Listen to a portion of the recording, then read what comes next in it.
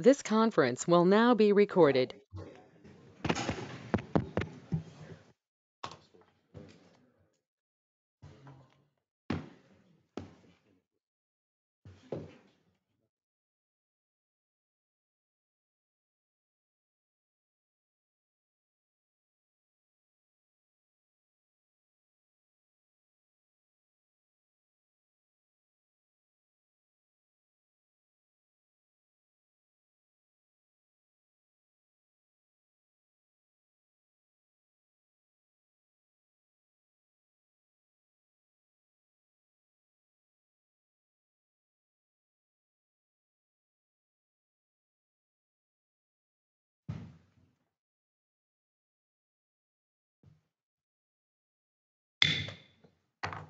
Welcome to the February 16th South Whitehall Township Planning Commission meeting.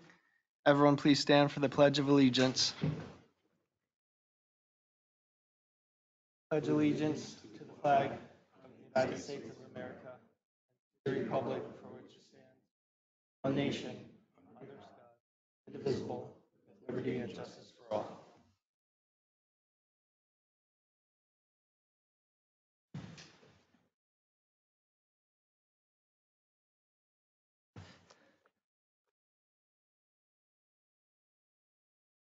Mr. Adams, would you like to do the roll call? Surely. Trevor Dombach. Here. Tim Dugan. Here. Andrew Flagg. Not online? Okay. Brian Height. Here. Diane Kelly. Here. Mark Luth. Here. David Wilson. Here. 6 members present, sufficient for a quorum.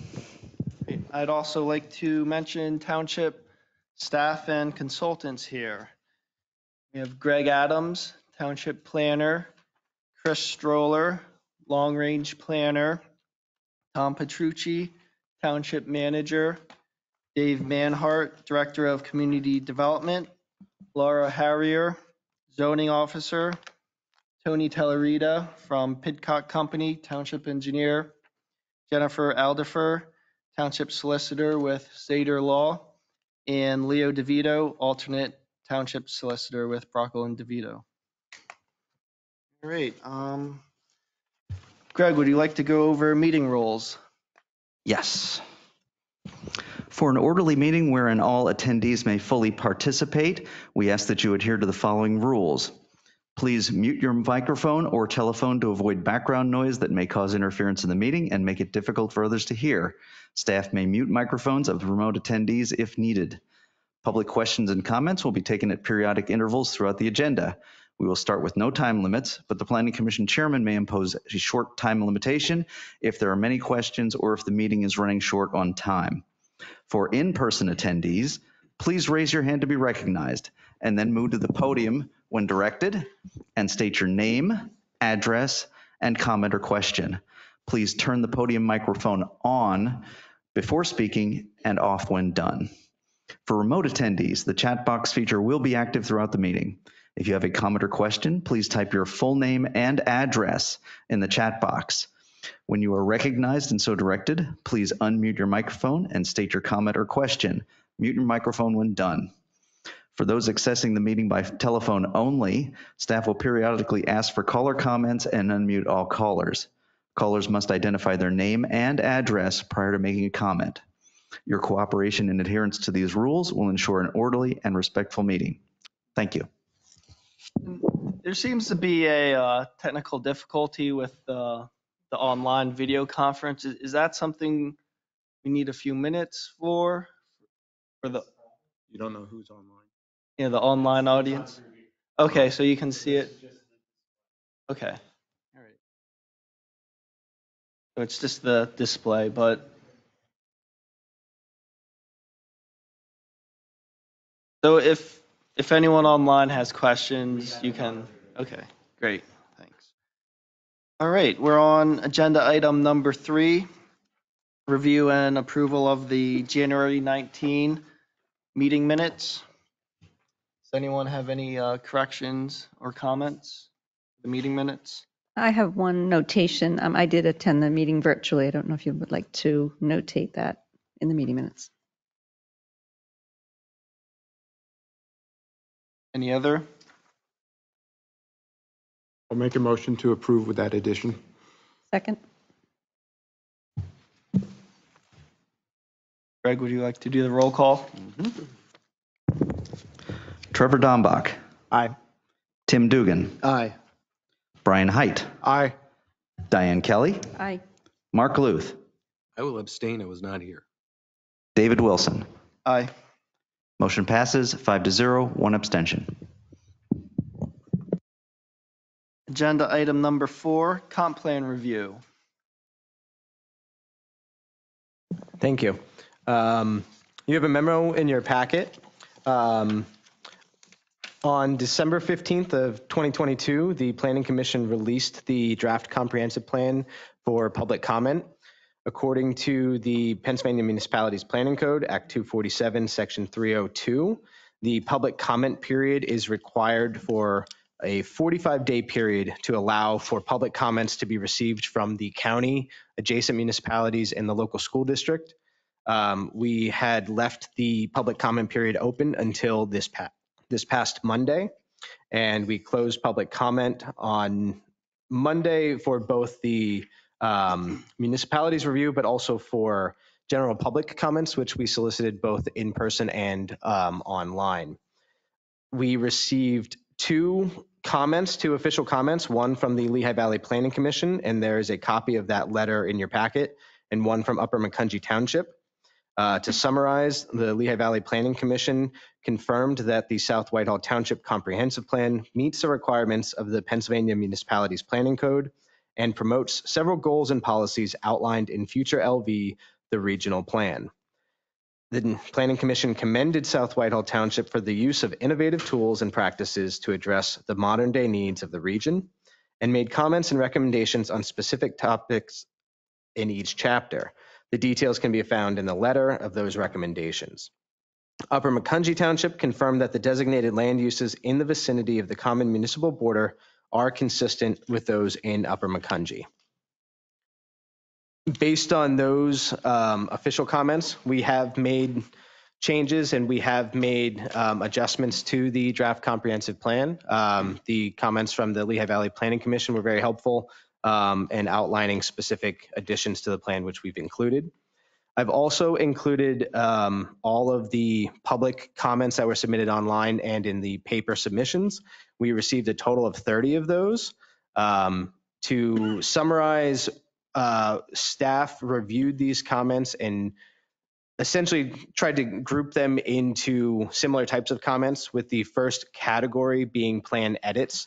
These were comments with residents suggesting edits to maybe some of the graphics, maps, or pointing out typos or captions. We have addressed these in the final plan. The second category, we received 6 comments specifically on transportation. Many of these comments we had received some comments from prior during our transportation chapter in the comprehensive plan workshops last year. A lot of these comments were very specific to transportation areas that we have made note of and we will revisit during the future transportation plan. And we plan to follow up with several of those residents during that time to weigh in on the transportation plan when that implementation item is undertaken. There were 5 comments specific to historic preservation. Many of these offered suggestions for new historic preservation sites. One was the removal of a historic site that was listed in the plan that is no longer there.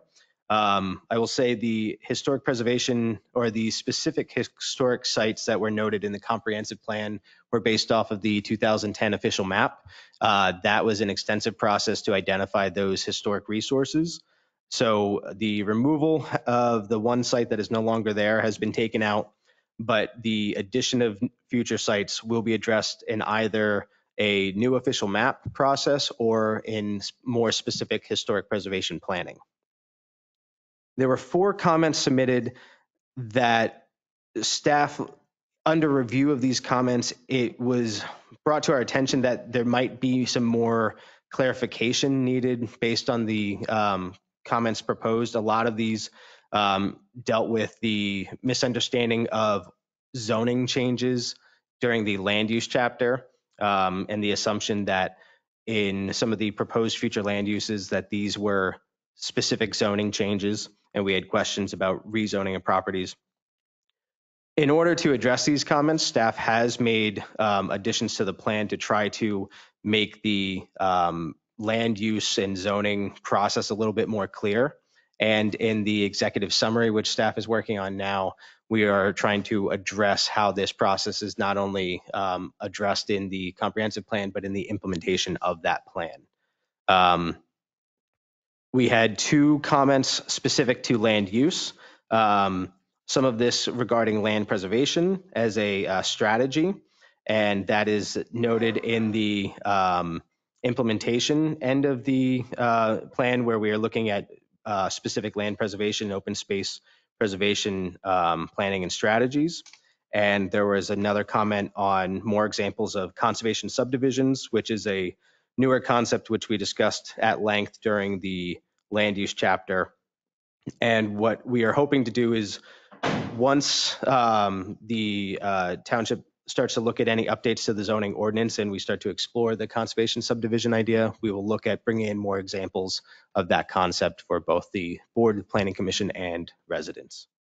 There was one comment on the process and frequency of the reexamination report that is addressed in implementation item R2, which is the reexamination report, that it will be at the determination of the Board of Commissioners and Township Administration what the frequency of that reexamination will be. And there were 5 comments that were really just miscellaneous. Most of them were just general comments, either positive feedback on the plan that residents were happy with it, or unfortunately negative feedback, but none of these required any specific action. Based on the comments received, we have made all of the adjustments to the plan. The Planning Commission should have received a final draft of that plan, and staff is requesting that the Planning Commission recommends adoption of the 2022 South Whitehall Township Comprehensive Plan to the Board of Commissioners. If this board recommends that, it will be submitted to the board to, or I should say the staff will open up for a public hearing that would be announced for the adoption of that plan. Yeah, my understanding upon review of the revisions and whatnot, you've incorporated the comments.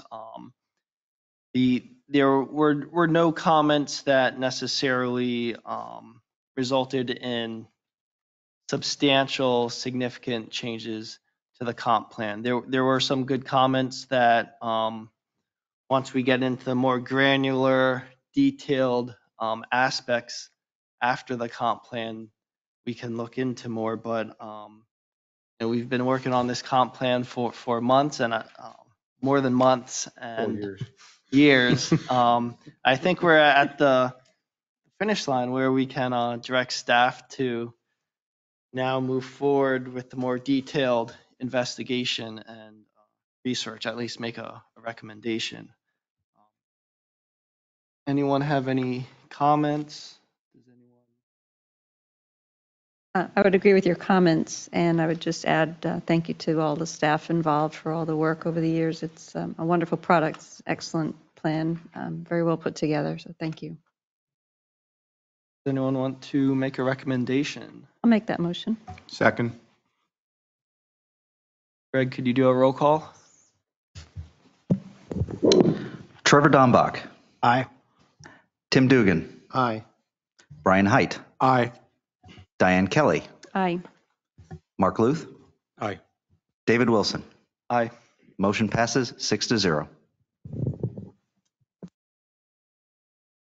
All right, we're on agenda item number 5, subdivision review. The first project on the agenda is Dorney Park Project 2024.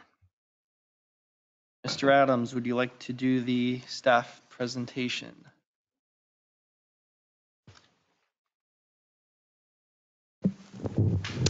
Yes.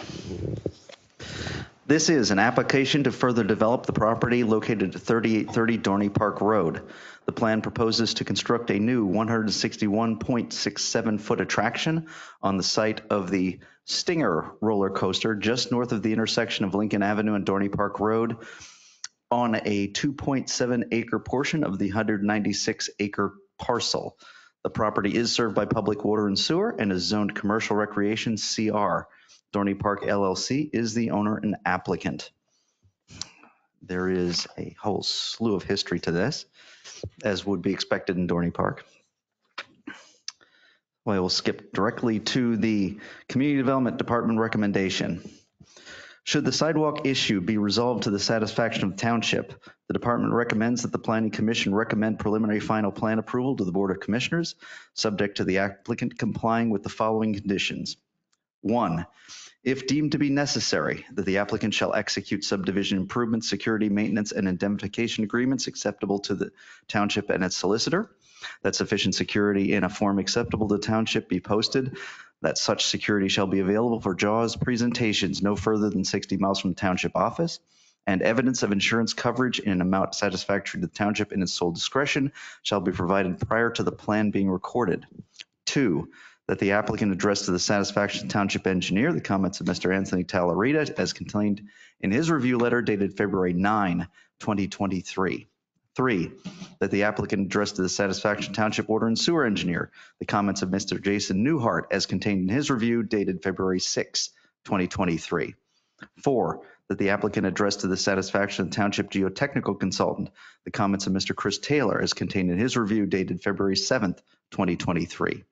5, that the applicant address to the satisfaction of the Community Development Department the comments of Mr. Greg Adams as contained in his review dated February 13, 2023.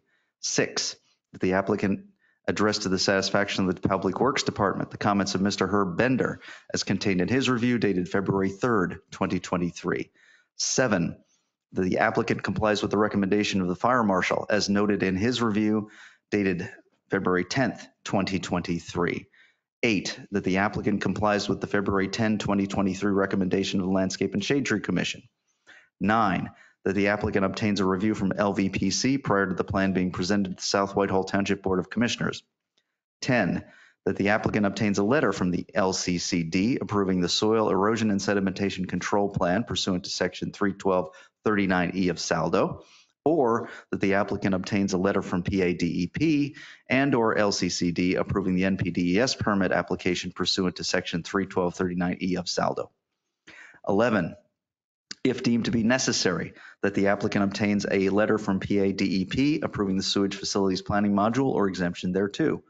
12, that the applicant addresses all issues and obtains all approvals necessary, deemed necessary by the South Whitehall Township Board of Commissioners insofar as matters pertaining to the township's water and sewer service are concerned. 13, that the applicant reconciles all open invoices for township engineering and legal services prior to the plan being recorded. 14, that the plans are to be revised and deemed to be clean prior to them being presented to the Board of Commissioners.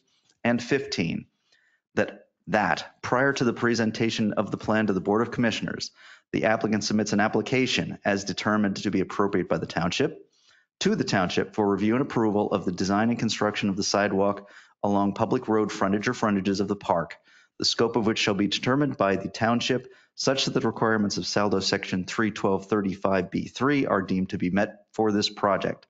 Further, prior to the issuance of building permits for the work proposed by Dorney Park Project 2024 plan, the applicant shall execute agreements acceptable to the township and its solicitor, ensuring that such design and construction work are to be accomplished, and that sufficient security in a form acceptable to the township be posted, and that such security shall be available for draws presentation no further than 60 miles from the township's office. The Planning Commission's soft deadline to act upon the plan is March 20th, 2023. The Board of Commissioners' hard deadline to act on the plan is April 19th, 2023.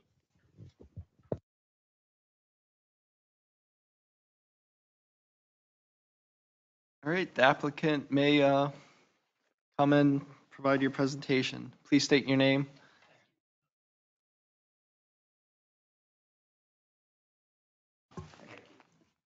Good. Joe Buba, BUBBA, Fitzpatrick, Lenz, and Buba, on behalf of Dorney. I'm going to ask Jessica Naderman, the new GM and VP, to come up in a minute just to explain the project. I'm going to circle back and deal with the sidewalk issue, but I just want to get some high-level things out of the way first. It's really a pretty clean engineering letter. There's recommendations for approval subject to resolution of the sidewalk issue, which I said I'll talk about in a minute. I think the critical part to understand, I've said this many times before, which is why you were able to skip 15 pages of history. This is a little bit like moving furniture around in your living room. There have been rides in this location before. This one's been removed. Another ride is going in the same location. It satisfies the height criteria. It satisfies the design feature criterias that are in that special section of the zoning ordinance for commercial recreation and amusements specifically. So with that very brief outline, I'm going to ask Jessica to come up, talk a little bit about this ride, and then, as I said, I'll come back and talk about the sidewalk. Okay. Good evening. Thank you very much for having me. My name is Jessica Naderman. I'm the Vice President and General Manager of Dorney Park and Wildwater Kingdom. Most recently, started here very recently, so new to the area. My first day was June 1st. So it's been a pleasure working here and getting to live in the Lehigh Valley. So Welcome to the township. thank you so much. Like Joe was saying, this ride will be built where an existing ride once was. So essentially, it is a replacement. We are not growing or expanding our park in any way. It will be roughly 161 feet tall. And we are working with a reputable ride manufacturer. We have already planned for sound and noise mitigation as part of this project. We want to be a good community partner, and we want to be sensitive to historical concerns. So we are moving forward in a way that thinks of the community. With this addition of this attraction, I do want to say that we do not anticipate increased traffic or attendance levels compared to historical attendance levels. It's going to be back to hopefully pre-pandemic levels, but we do not think it will exceed what we've seen in the past. So with that, I appreciate your time and look forward to continuing to work with you all. Thank you.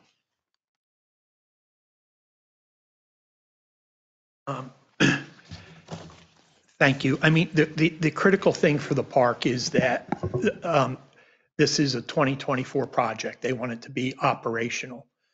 And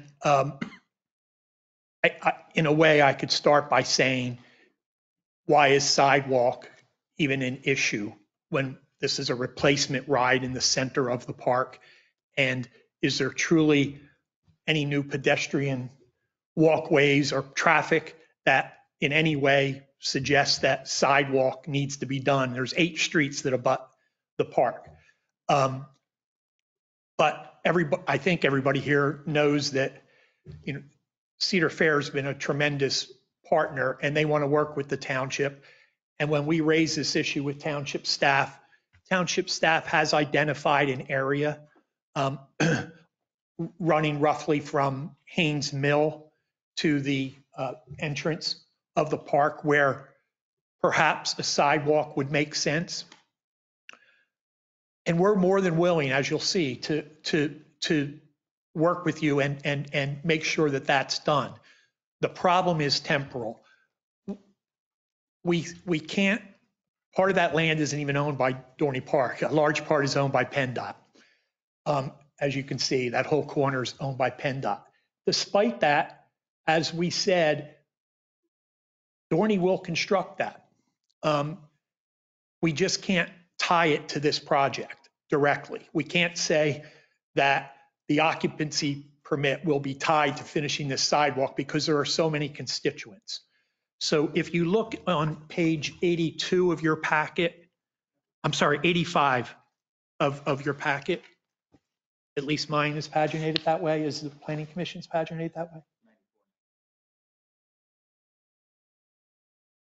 94 and 95. Oh, no, I was looking at this. 85 first, if you don't mind. Yeah. Okay. if in Mr. Adams' letter, this is a further clarification of this decoupling that I'm talking about. The second part of that reads, should the applicant wish to separate the accomplishment of the improvements, that's a sidewalk, from the plan under review, which we certainly want to do, staff recommends that some form of agreement and security acceptable to the township be put in place, ensuring the accomplishment of the improvements, the execution of which can be made a condition of the approval of the plan under review. That's what we would like to do tonight. We would like to make a commitment, but given the fact that there are so many constituents, including Lanta, the township, actually PennDOT has reached out about some other issues about design. We couldn't even begin to post security. We have no idea what it looks like. So I'll read this into the record just very quickly, and I'll hand up copies then. We would suggest that as part of the development agreement, and Jennifer, I'll hand you one of these. Okay.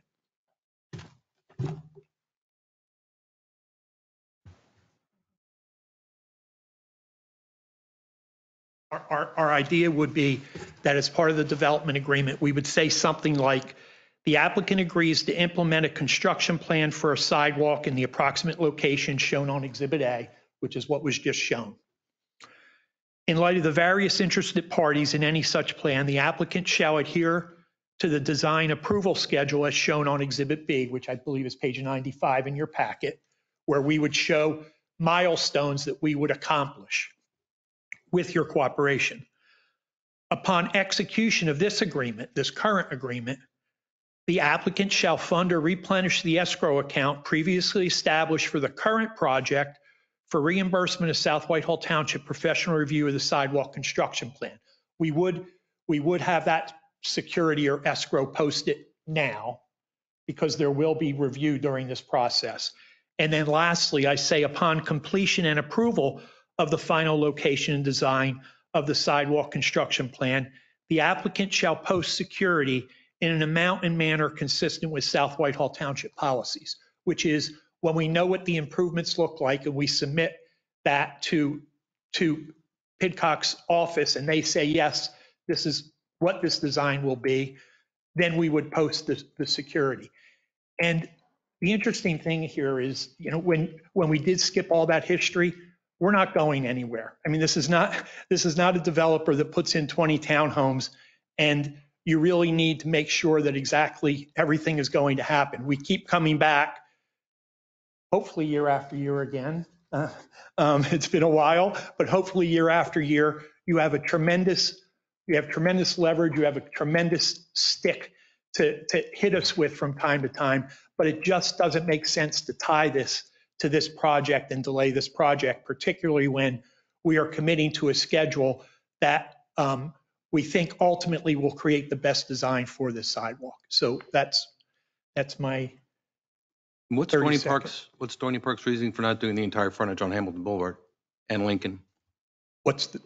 It's not, first of all, we're not even sure it's a safe design that people want. I agree. I don't think anybody should be walking on Hamilton. Yeah. But we've sat here as a board and made the argument that every plan in South Whitehall Township should have sidewalk and curbing. Yeah, and We've made it some exceptions, Mark. yeah, Since I've been here. and frankly, Mr. Luth, I didn't want to go in that direction. I know that's been the position.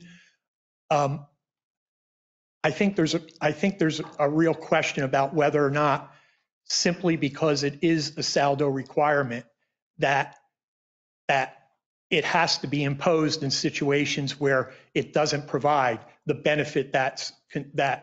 Yeah. I agree. We had a restaurant staying as a restaurant and we lost the restaurant because we were going to force them to put sidewalk in. And there's a school administration building going in, which is part of the school that's on the same property, and we're making them curb the entire frontage and sidewalk. Yeah, all I can say is I think it's hypocritical for me to sit here and say one guy has to do it, but the other guy doesn't have to. Yeah, because it's Dorney Park and it's just replacing one I think machine they're to another apples machine. and oranges. I don't see it. I see it as black and white. Also, please remember just what the preamble of this says. I mean, which is I do think it's distinguishable because if you think about this, this is getting feedback. Getting feedback. Okay. Okay. You know, Welcome to 2023 technology. I do think this is some of the distinctions, as Greg notes. This is on a 2.7 acre portion of a 196 acre parcel. You know, that's not development of an entire parcel. As we said, no pedestrian traffic is being generated by this. So we felt like coming in and suggesting that we're willing to do something when we're not even certain it's the right thing to do. If people think it is, you know, we'll get that done. I mean, we don't want to have a battle where we just say we're not going to do it and challenge your ability to attach that condition. I'm saying attach the condition, just let us do it the right way.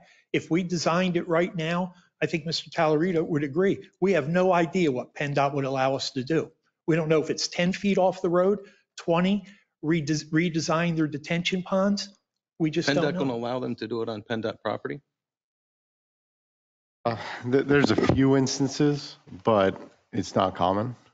So we don't even know that you can build it where you want to build it. But that's. So why not concentrate on the land you do own? And I mean, well, in our conversations with staff, we've been told that there's not a great desire to have the frontage from the driveway up to Lincoln completed. So that's why we picked this. Because Where else is there to cross? At Lincoln, right? Where else is there to cross in that stretch of highway? Does anybody, I mean, everybody knows we've had some unfortunate incidents on 222. We certainly don't. Dorney Park does not, without your direction, want to put people in that location, crossing the road. We're just sitting here negotiating about a piece of land that you don't own and South Whitehall doesn't own about putting sidewalk. We've advised staff of that, but staff has asked us to show the sidewalk continuing across the PennDOT property in the hopes that we would have PennDOT agree to allow us to build the sidewalk. So what's the contingency plan?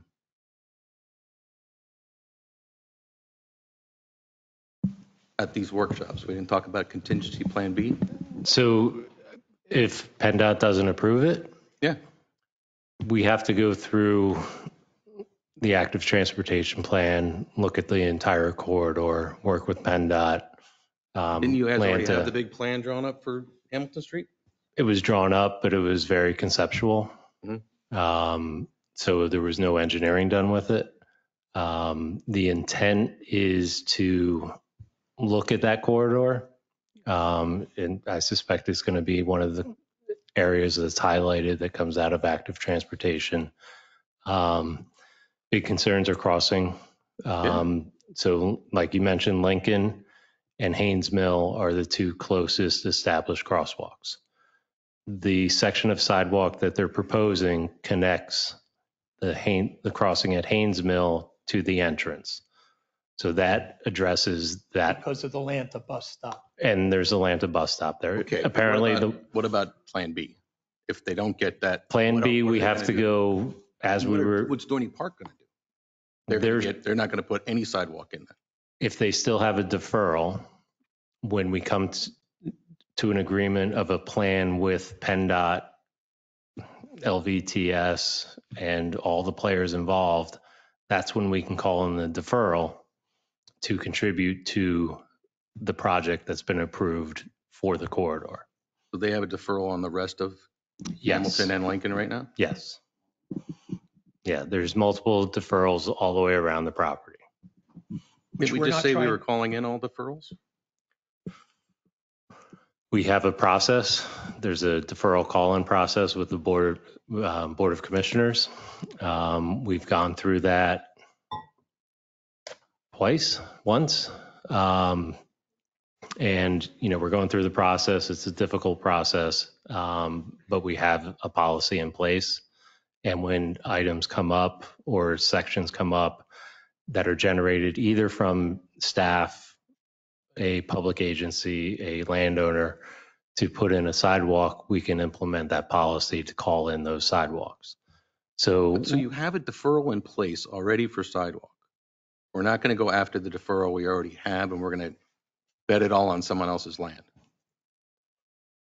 We're not asking to get rid of the deferrals that are in No, place. I'm saying, why are we not calling in a deferral on Hamilton Street in Lincoln? Because they're before us with land development now.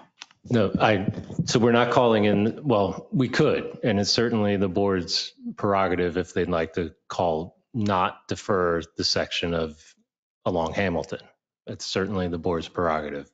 The concern is there's no corridor plan for that section. And the potential for, just like we had the same conversation with the restaurant, there was a concern about having sidewalk on one side and not the other might encourage people to cross the street mid-block.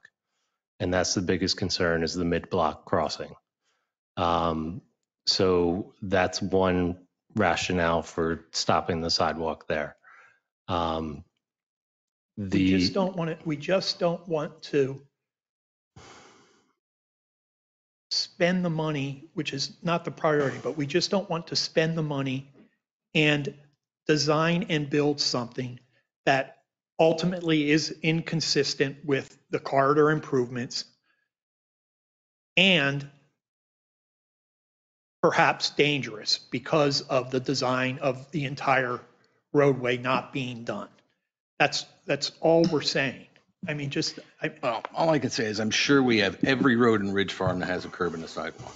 Yes. I'm sure that every new project that comes in, we're going to require curb and sidewalk.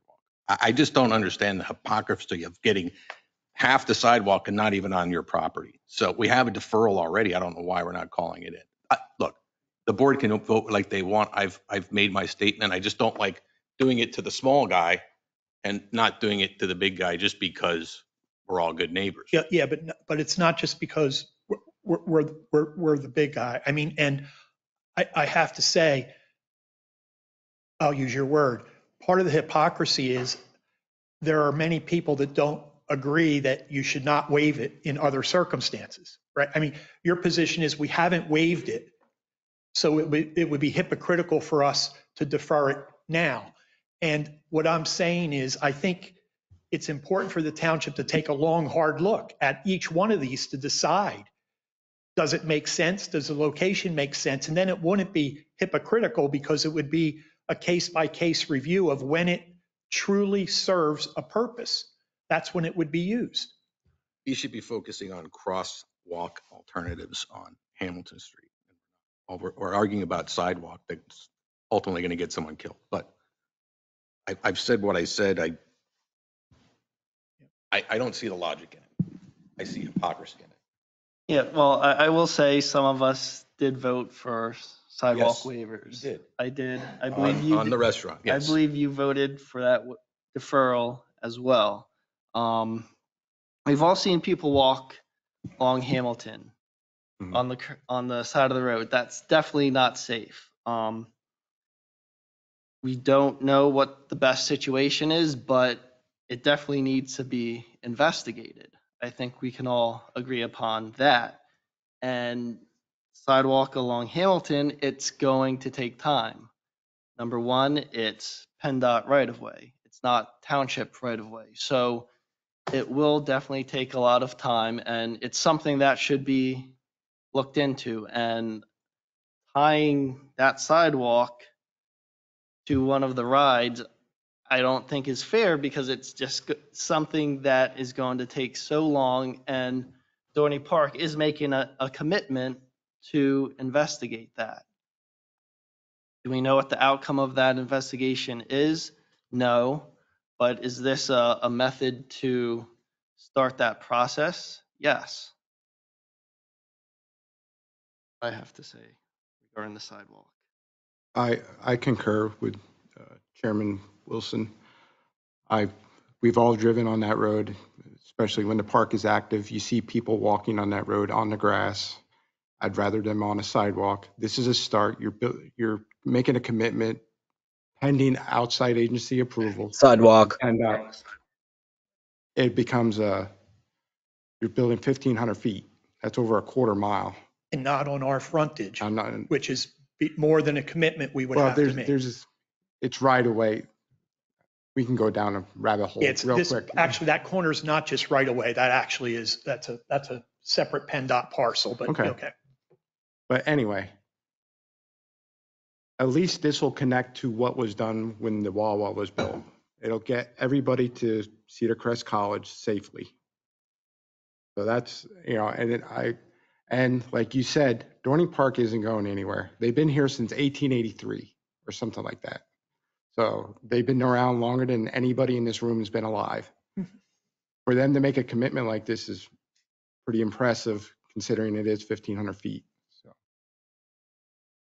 my comment.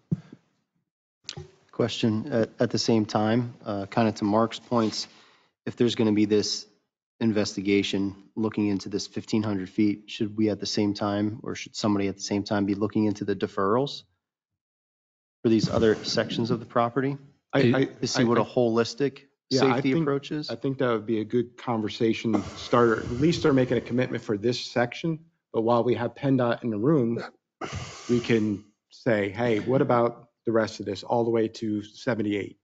I was just going to make that suggestion, since we're going to have PennDOT in the room, so to speak. It's a good opportunity to talk to PennDOT and get their opinion on the sidewalk from Hamilton to Lincoln. Right. The condition that was suggested for this portion for the approving resolution did not stipulate the exact section of sidewalk. So there is some wiggle room in there. We could see what PennDOT says about that whole corridor. And, ultimately it's going to be their call, but at least we have a commitment from Dorney on part of that. And if we have some sort of agreement that if PennDOT's okay with the rest of it, we could perhaps call in that deferral at that point. Whether we have to go through the formal process at that point. And we would keep this contractual commitment in place. And if you look at the first item on the milestones, preliminary discussions and meetings with all interested parties, Township, LVPC, Conservation District, PennDOT, Lanta, and Dorney Park, we would hope that if we can get PennDOT to talk to us, and things apparently are supposedly getting a little bit better from a communication perspective, that we will hear those exact kind of things. We may hear them say, with our corridor study, we think putting it at Lincoln Avenue makes sense for the following reasons. And we would not only would we come back to you, you'd be part of those meetings, and we would deal with it at that point.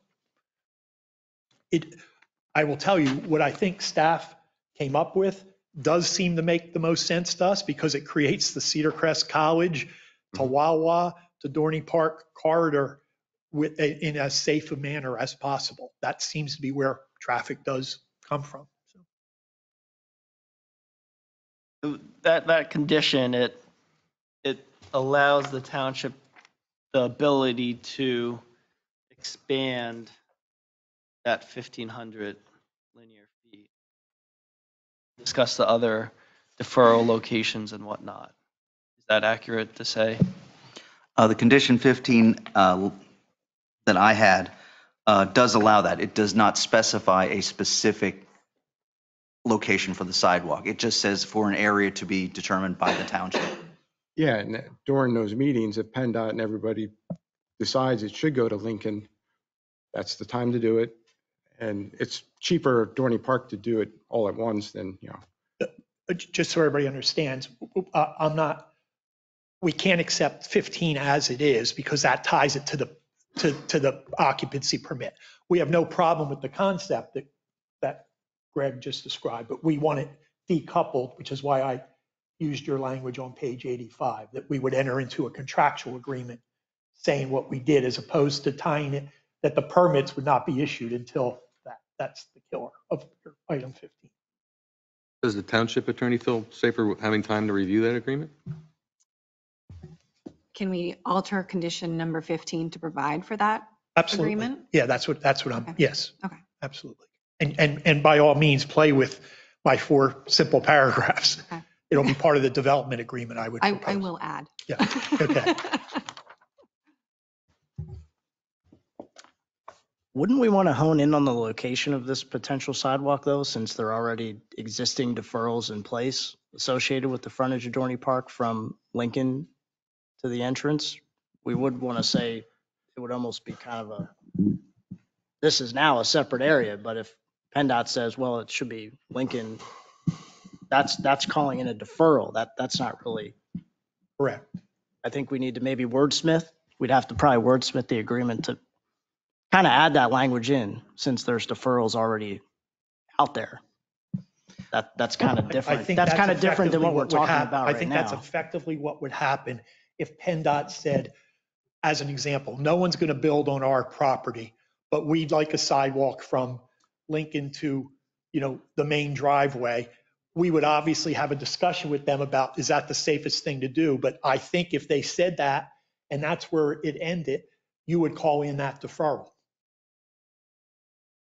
Am I answering your question? You are, Okay. and I continue to think about though, as it isn't sketched out now, it's a little bit of a wish list, I'd say, because of the PennDOT property, but we kind of lose that leverage, so to speak, as the township, because we're calling in an existing deferral. This to me would go away and would almost, right? The section between Haynes Mill and the Yeah. driveway? Because if PennDOT says, oh, Lincoln and the entrance is better, this Haynes Mill to the entrance becomes, Again, it goes away. Yeah, I think so would it's this kind of almost have at to the be a mercy. request for another deferral? Yes. Is what I'm getting at. Yes, Sorry. I think No, I understand. the deferrals are what we have in our back pocket, so to speak. And it's really going to come down to where PennDOT thinks the sidewalk should go.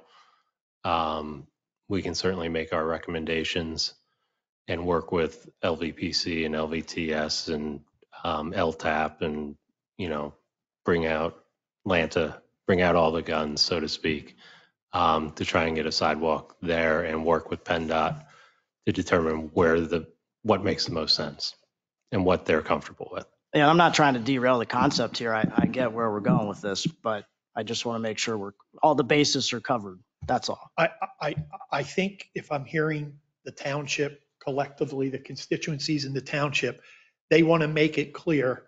They want to make it clear to us, and you have, that there are deferrals already hanging out there that theoretically you could call in regardless of this issue. That's what I think you're saying. We understand that. We understood that walking in. So, And it is a process. We went through this with the Wawa. yeah. It was supposed to be on the north side, then it was the south side. It went back and forth. So at the end of the day, where they put it at the Wawa is a good start. I think everybody does understand why we have to decouple this from this ride, right? It's just, this would be a killer for us. Right. So. Well, a key question I have is, what is the ride? Well, see, and I was going to once we got off the sidewalk, we were going to talk about the height of the ride and what's the view from Cedar Brook, because they're doing a massive expansion. And my mother's in Cedar Brook right now, so she'll like fireworks. All I can say is she'll love it. For competitive reasons, Cedar Fair just can't identify the actual ride. You can imagine why. That doesn't mean we're trying to hide something from you. We're telling you height. We're telling you the footprint, the fall zone, all of those things that are important. We're telling you that Cedar Fair spent money on the sound deafening part of the ride. Already entered into a purchase order. Sure, but they're doing that if they haven't done that already. I assume you can say it's steel. I'll tell you. Yeah, it's a steel roller coaster that at one point will be approximately 161 feet high and be roughly in the footprint of Stinger, the long linear footprint of Stinger. When we have this much lead time on projects, it's just really difficult for an amusement park to be competitive by identifying what their secret's going to be in 2 years. Understood. There were some fire inspector comments about, and this is on page 82 of the packet. Chris, I may need you. Okay. What, Page 82. okay. Yeah, our project engineer's here. He can probably help with some. And I just want to ensure if you'll be accommodating those comments. 1A and B. You'll work with the fire department. Yes. State your name. Chris Williams from Barry Isett and Associates. So our plan is to work with township staff and the fire marshal to rectify all these comments. I think it shouldn't really be an issue. Also, the township indicated they'd like to provide some flow meters in the sanitary manholes. Just want to verify. Do that. You really don't want me to address that. We'll comply. We'll comply. Yeah.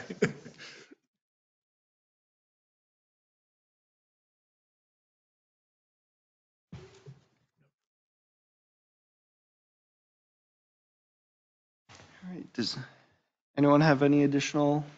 Well, I just want to make a comment that when the last time Dorney Park was before us in 2020, we brought up the sidewalk. So I'm glad it was not forgotten by our staff or by the applicant. So it's a start. Would I love to see it across the whole thing? Yeah, but at least we know, once we start this process for the sidewalk, then we know what PennDOT ultimately has envisioned, if anything.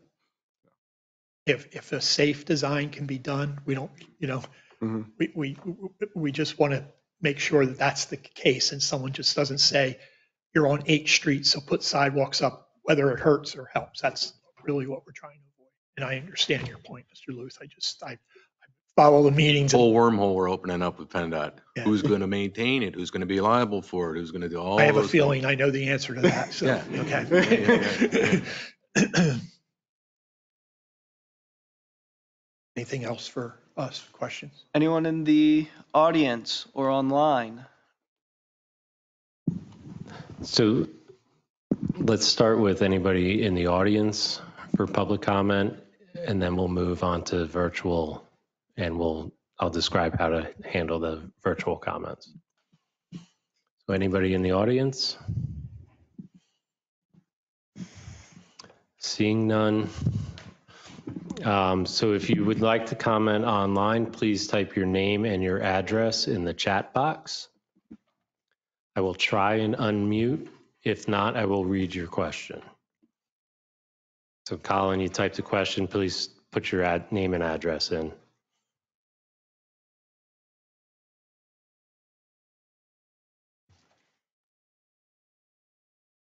So I'm not going to read any comments unless there's a name and address. Okay, Colin, I'm going to Petrogiani, 178 Wilson Ave, Aberdeen, New Jersey. His question is, will the roller coaster have a lift hill or launch?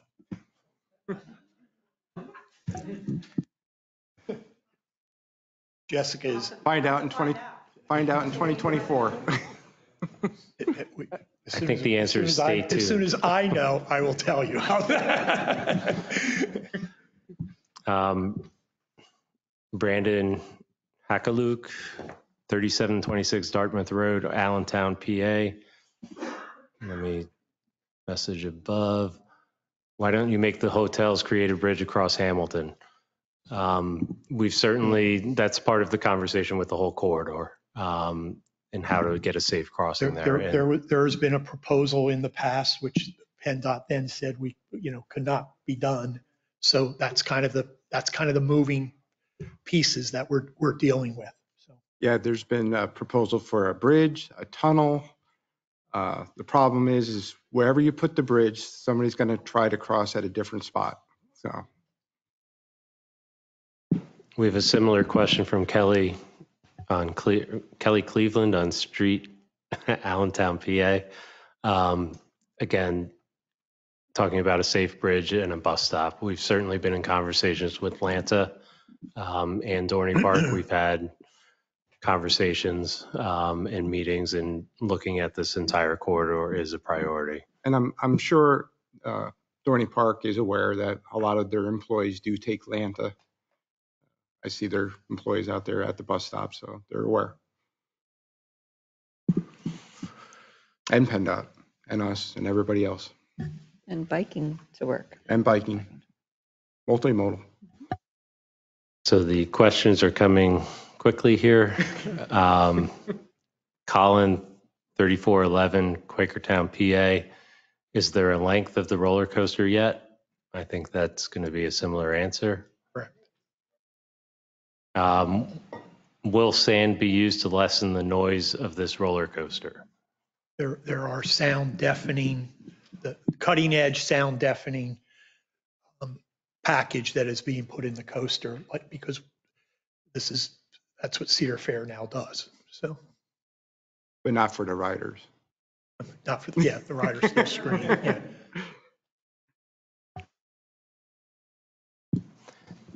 Dave R., 4230 Winchester Road, please type your question in.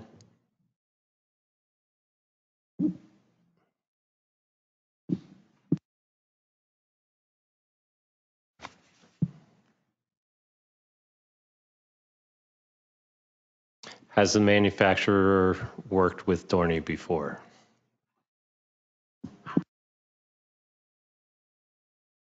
No comment. Elijah, Quakertown, PA. Type your question.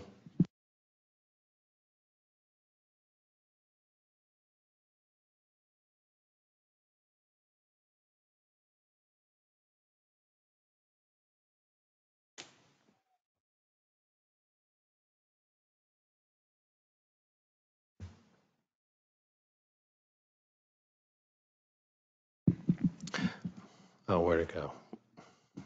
What is the whole thing with the sidewalk? I missed it.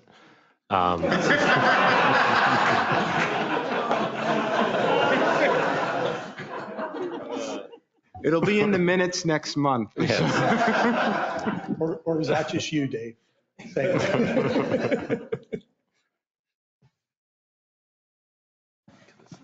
Colin at 3411 Quakertown. Could this involve B and M?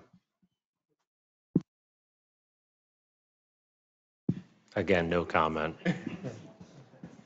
All right, so we understand information regarding the ride is not going to be revealed. So is there any way we can limit those types of questions? Bradley Gold, 18064 Nazareth, Pennsylvania. Bradley, if you have a question not related to the details of the ride, please type it in the chat. You can tell from the addresses, probably most likely what their inquiry is going to be.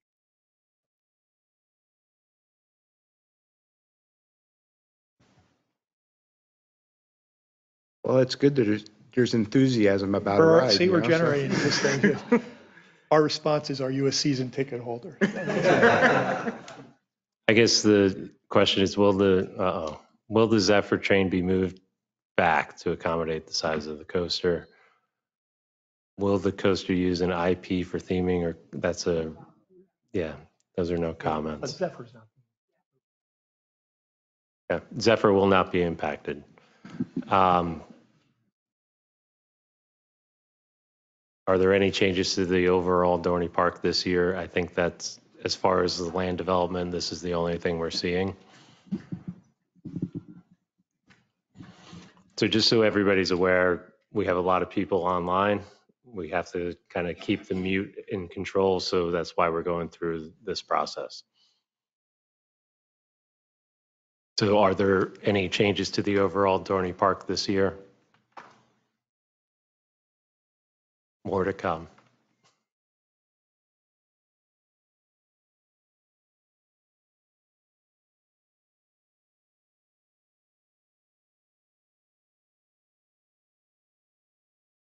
All right, looking through the agenda packet, There looks to be a number of waiver requests. Is that typically when there's a waiver request, we receive a letter providing the justification and reasoning for the waiver requests? You have that in your Oh, we do? Yep. Mr. Tallerito, you have that, correct? Yeah. It should be in the packet too. And there's Oh, comments. 91? Okay. I would say there's generally favorable comments on the waiver request. And, we'll need to go through the waiver requests.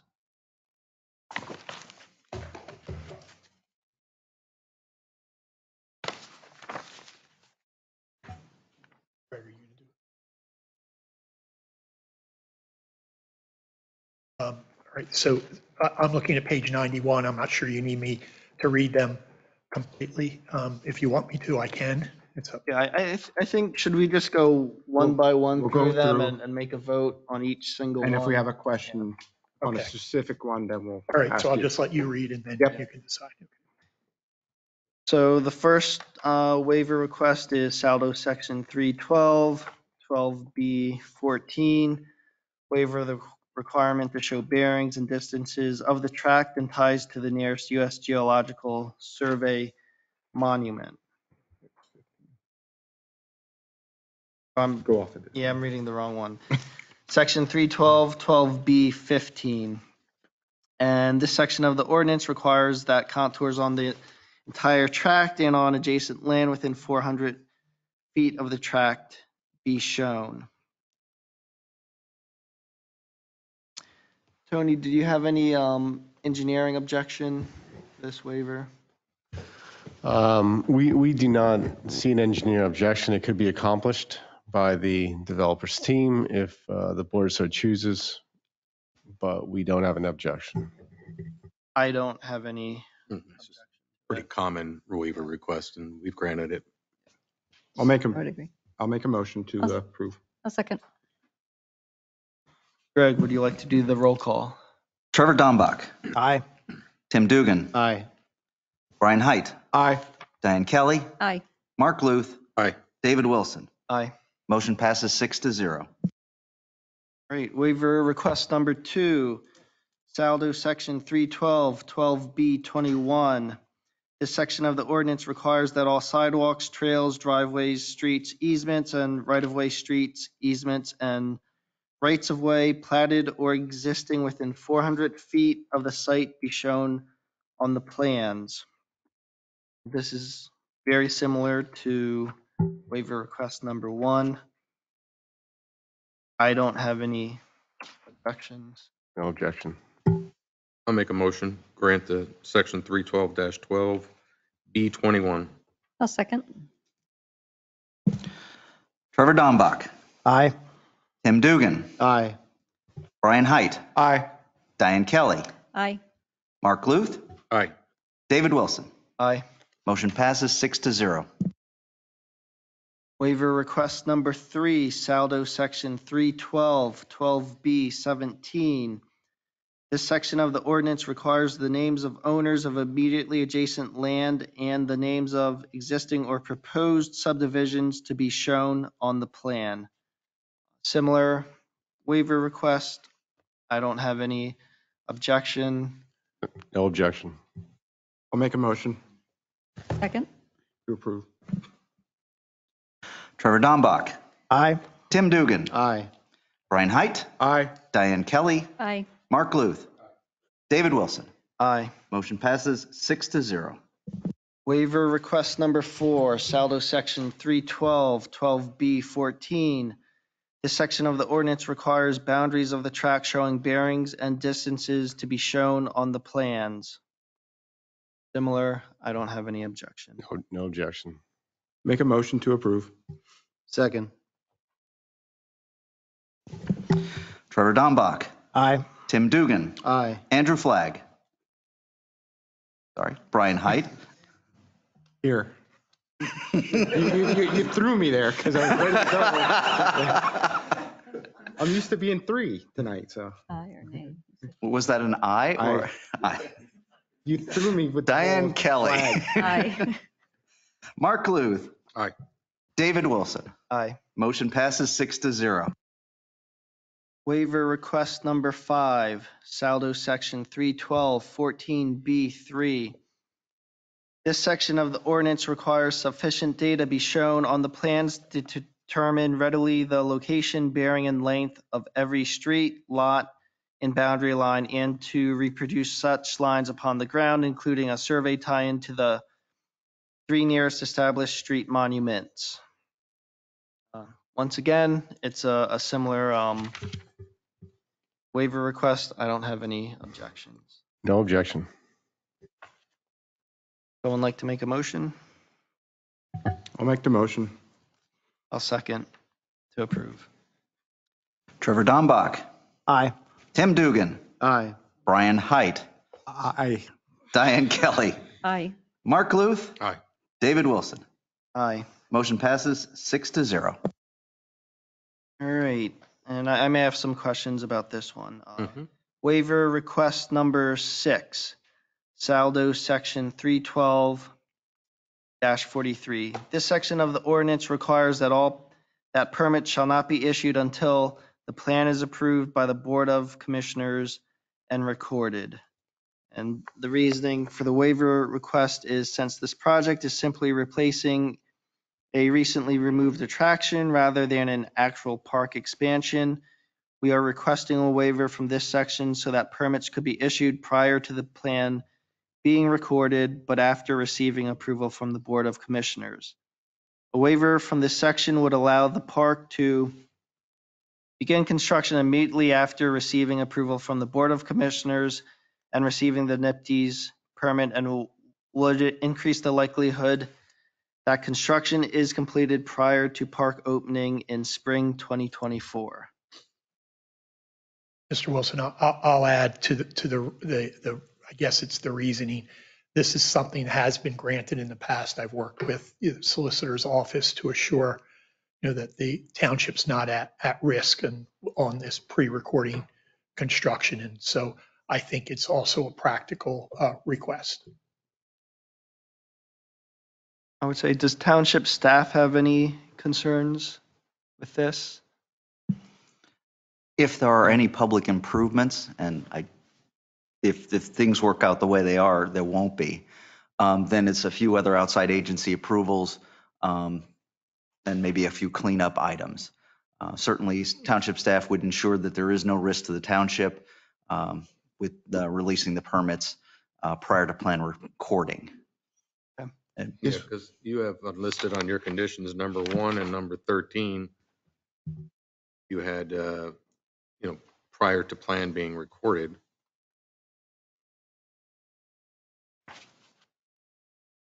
And you're right, one is about improvements, one's about open invoices.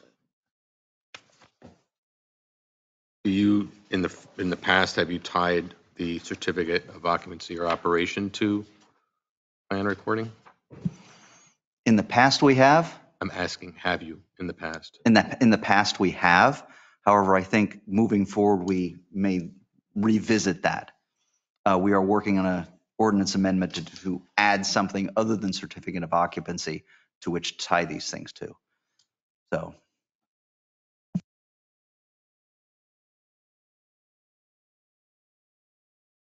This would also help you in your construction timeframe. It's Right, but we're building at our own risk. right. So, and frankly, we don't go vertical. That's the other. Is there any comment from our solicitor? I was just going to add to what Greg said by saying that they will be required to post the security and sign the agreements prior to allowing them to move forward. Thank you. The township's protected. Oh, yeah, that's our first consideration. I don't have any objection. I'll make a motion to approve that motion I'll second. or waiver. Trevor Dombach. Aye. Tim Dugan. Aye. Brian Height. Aye. Diane Kelly. Aye. Mark Luth. Aye. David Wilson. Aye. Motion passes 6-0. Waiver request number 7, Saldo Section 312-13F3. This section of the ordinance requires that permits shall not be issued until the plan is recorded. Similar to 6. Yes. Same situation. We discussed number 6. I don't have any objection. Solicitor. Same protections. Same. With that, I'll make a motion to approve. I'll second. Trevor Dombach, Aye. Tim Dugan, Aye. Brian Height, Aye. Diane Kelly, Aye. Mark Luth, David Wilson. Motion passes 6-0. Before you read the next, I just have one open question. I apologize. Do you, and this is probably for Chris, the engineer, is there an open NEPDES on that site right now? Like, is it continuously in, or do you have to apply for a new NEPDES for this particular project? Because I'm sure it's not an acre's worth of disturbance. Yeah, there is an open NEPDES permit for the site. Okay. So just like a modification, minor mod. I believe this is a modification of that Literally permit. walk it right down the street to their office. Yep.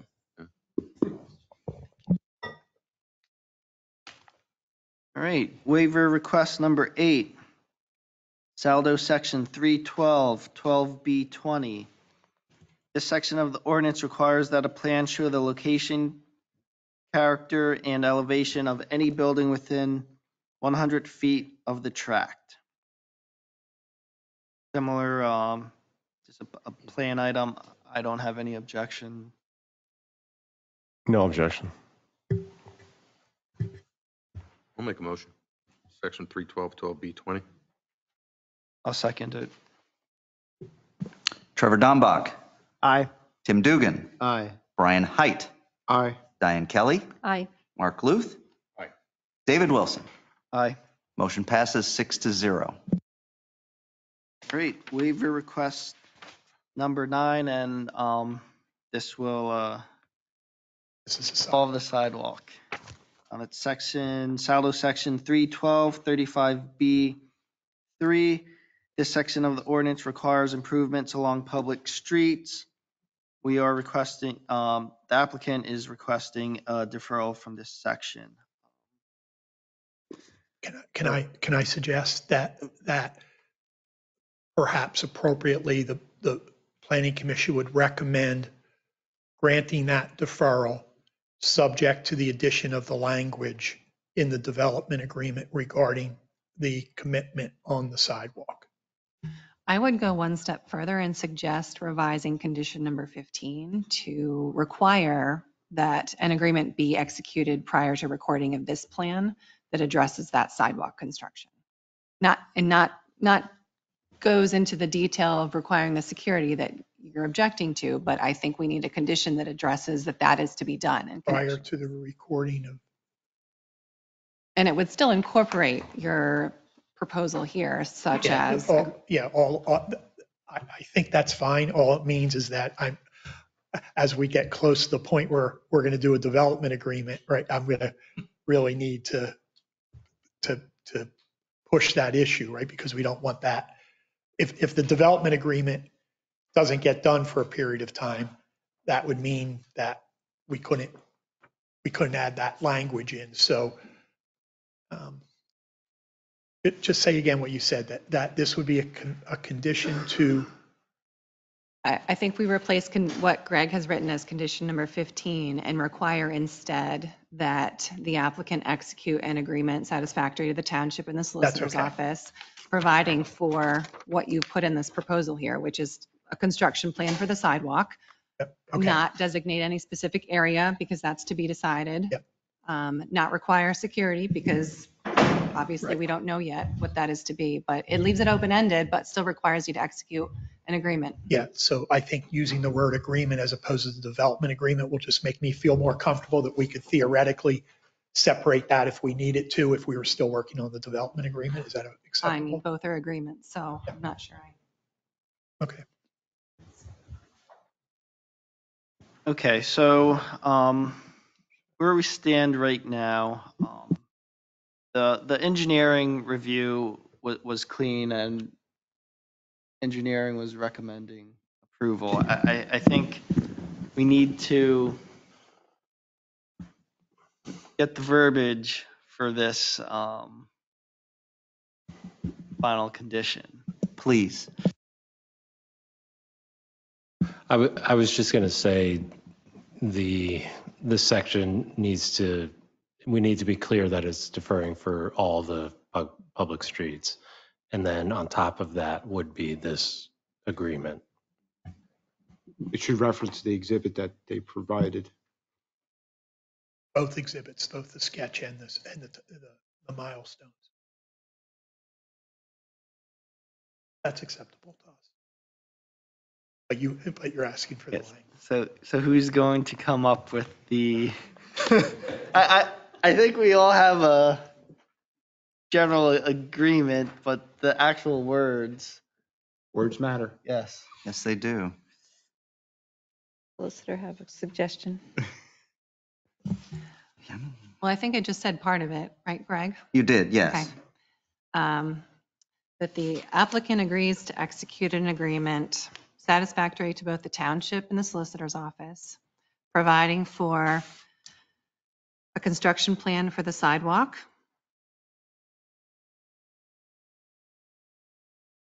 and the proper funding of an escrow account for the areas agreed upon prior to the recording of the plan for this project. Yeah. And Tony may have something to add. He's whispering in my ear and I can't hear him. Do you want security or just? Well, I think that was the issue, that we can't yeah. require security at this stage because we don't know exactly what it. But my language obligates us to post security once the Exactly. design is done. Right.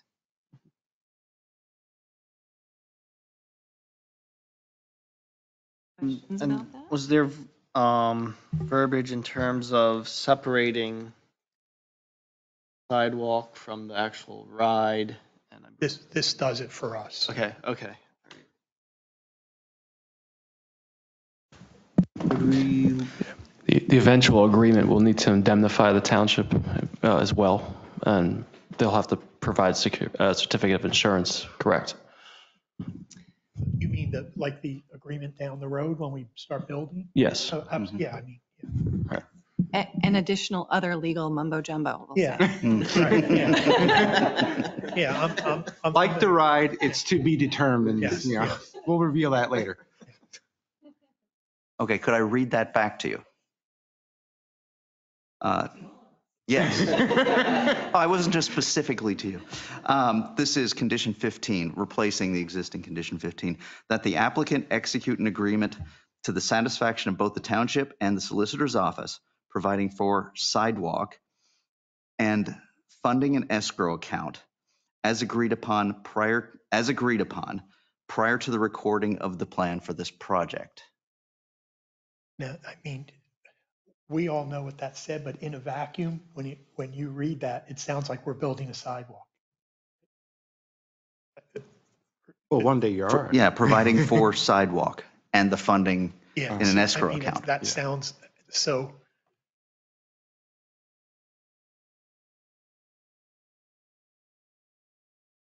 Maybe you want to wait for this waiver till the next time you come in. I don't know. I know how, there's probably a lot to this waiver that. I really don't think. We can all look at it.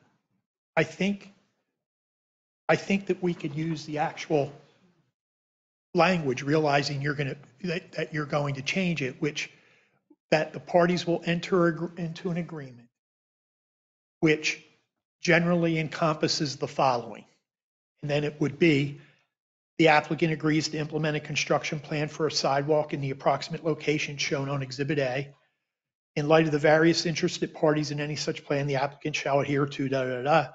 Upon execution of this agreement, applicant shall fund or replenish the escrow account upon completion approval of final location. So if we added that specific language as to what the agreement will say, then it won't sound like we're saying we're building a sidewalk before we're pulling the permits. So But what none of that says is what happens when PennDOT says no, that we're going to call the deferrals on the rest of the frontage. I think, Mark, that we can address that in the actual agreement itself. because all we're doing is requiring an agreement that requires them to propose a plan. Okay. Yeah. We're not even being treated in a way, we're making more of a commitment than someone that's getting a full deferral. We're saying, please give us the deferral, and you have other ones out there, and we're not trying to impact those. But on top of that, let us give you this commitment on at least this sidewalk. That's what we're trying to. Yes, and that's get what I'm across. trying to do by making it still a condition and not removing it entirely. So I said, if we, instead of just saying an agreement for the sidewalk, if we said an agreement which incorporated conceptually the following 4 points, and we added these, I think we'd have the sketch, we'd have the milestone, all of those things would be part of the actual resolution. I have a question for the solicitor, or maybe it's for staff. If we vote on this tonight with the language that's being proposed, and between now and the time that this goes before the Board of Commissioners, if there needs to be slight edits to that language, is that permissible to move forward with agreements between the township and the developer? Absolutely.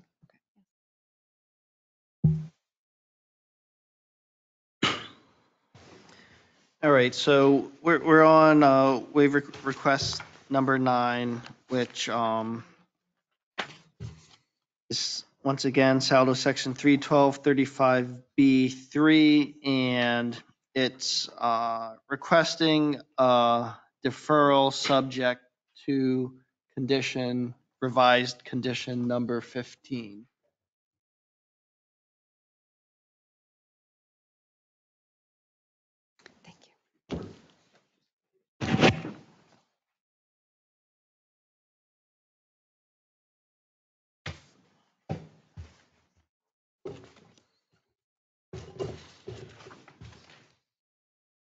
Would someone like to make a motion? I'll make that motion. Second? Trevor Dombach, Aye. Tim Dugan, Aye. Brian Height, Aye. Diane Kelly, Aye. Mark Luth, Nay. David Wilson. Aye. Motion passes 5-1. Okay, so those are the Waivers and deferral. waivers and deferrals. Now, we're on to the Planning Commission decision.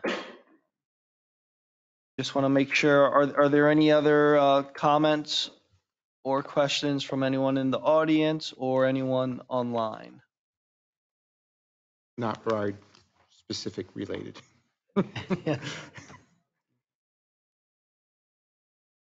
All right, so we discussed the sidewalk in great detail, and I think we made a decision on the waiver request. The engineering review recommended approval.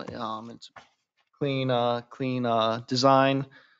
I think we can move forward with making a decision. Does anyone want to make a motion? I'll make that motion with the 15 conditions.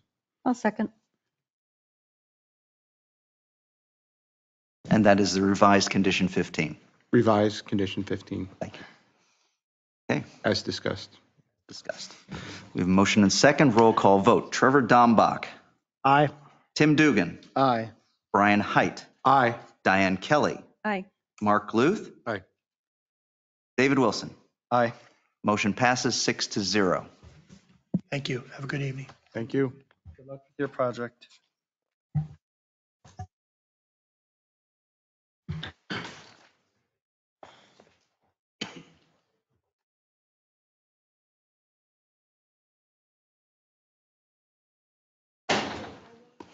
All right, we're on agenda item number 5B.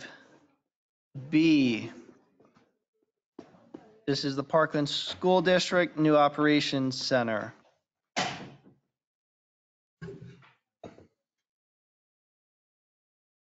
Mr. Adams, would you like to do the staff presentation? Yes. This is An application to further develop the property located at 2619 Stadium Drive. The plan proposes to raise the existing structure and construct a two-story, 39,295 square foot building, 90 parking spaces, and associated stormwater management facilities on the 8.70 acre parcel. The property is served by public water and is zoned rural residential RR2. Parkland School District is the owner and applicant. Previous consideration at the December 15th, 2022 meeting, the Planning Commission reviewed and took under advisement the preliminary and final plan. At their September 15th, 2022 meeting, they reviewed the sketch plan. So straight to the recommendation. The department recommends that the Planning Commission recommend preliminary final plan approval to the Board of Commissioners, subject to the applicant complying with the following conditions. 1, that the applicant shall execute subdivision improvement, security, maintenance, and indemnification agreements acceptable to the township and its solicitor. That sufficient security in a form acceptable to the township be posted. That such security be available for draws presentations no more than 60 miles from the township's office, and evidence of insurance coverage and an amount satisfactory to the township in its sole discretion shall be provided prior to the plan being recorded. 2, that the applicant address to the satisfaction of the township engineer the comments of Mr. Anthony Talarita as contained in his review dated February 9, 2023. 3, that the applicant address to the satisfaction of township water and sewer engineer the comments of Mr. Jason Newhard as contained in his review dated February 6, 2023. 4, that the applicant address to the satisfaction of township geotechnical consultant the comments of Mr. Chris Taylor as contained in his review dated February 3, 2023. 5, that the applicant address the satisfaction of the Community Development Department. The comments of Mr. Greg Adams as contained in his review dated February 10, 2023. 6, that the applicant address the satisfaction of the Public Works Department. The comments of Mr. Herb Bender as contained in his review dated February 3, 2023. 7, the applicant obtains a letter from the LVPC approving the drainage plan. 8, that the applicant obtains a letter from PADEP and or LCCD approving the NPDES permit pursuant to section 31239E of SALDO. 9, that the applicant obtains a letter from PADEP approving the sewage facilities planning module or an exemption thereto. 10, that the school district and the township agree to monitor the operation of the intersection of Lime Kiln Road and PA Route 309 after the facility is open. At any time that the township or the district identify unacceptable delays or queuing on the westbound Lime Kiln Road approach as predicted in the TIS, it shall be the obligation of the school district to study the intersection, provide analysis to the township and to PennDOT, and pursue all requested upgrades of each the township and or PennDOT. 11, that the applicant complies with the February 10, 2023 recommendation of the Parks and Rec Board. 12, that the applicant addresses all issues and obtains all approvals deemed necessary by the South Whitehall Township Board of Commissioners insofar as matters pertaining to the township's water and sewer service are concerned. 13, that the applicant shall dedicate additional right-of-way for Lime Kiln Road to achieve the ultimate right-of-way for a collector road. The dedication shall occur prior to the plan being recorded. The dedication shall be by deed of dedication in form acceptable to township solicitor. An opinion and record title shall be prepared by the applicant's counsel indicating the dedication is free and clear of liens and encumbrances that would affect the township's use of said property. The applicant shall furnish the township solicitor a description of the dedication that has been approved by the township engineer and a copy of the current deed for the property showing the current ownership and recording information. 14, that the applicant shall dedicate additional right-of-way for Stadium Drive to achieve the ultimate right-of-way for a local road. The dedication shall occur in the same manner as the previous. 15, that the applicant shall dedicate to the township a utility easement of sufficient size in an area acceptable to the township for accessing the water meter pit. The dedication shall occur in a manner same as previous. 16, that the applicant coordinates with the township engineer's office to have addresses signed to the record to the plan of record. 17, that the applicant shall execute a dedication of covenants and easements for the maintenance of stormwater management facilities prepared by the township solicitor for the maintenance of the on-site stormwater management facilities. 18, that the applicant reconciles all open invoices for township engineering and legal services prior to the plan being recorded. And 19, that the plans are to be revised and deemed to be clean prior to them being presented to the Board of Commissioners. The Planning Commission's soft deadline to act on the plan is March 20th, 2023. The Board of Commissioners' hard deadline to act on the plan is April 19th, 2023.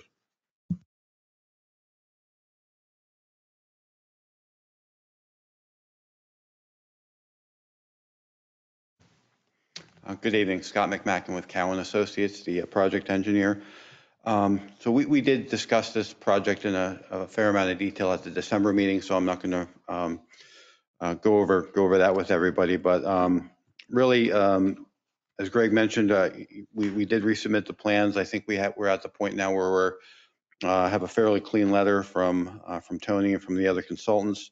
All the remaining issues are minor cleanup type items that will complies as far as we're concerned. We did go over most of the waivers at the previous meeting. I did have one additional waiver that I submitted to the Planning Commission. It's on page 149. It's kind of a minor technical waiver regarding the doing soil augers on the site. So we would be requesting that additional waiver tonight. But other than that, we're just here for any questions, but we'll be requesting the preliminary and final recommendation from the Planning Commission this evening.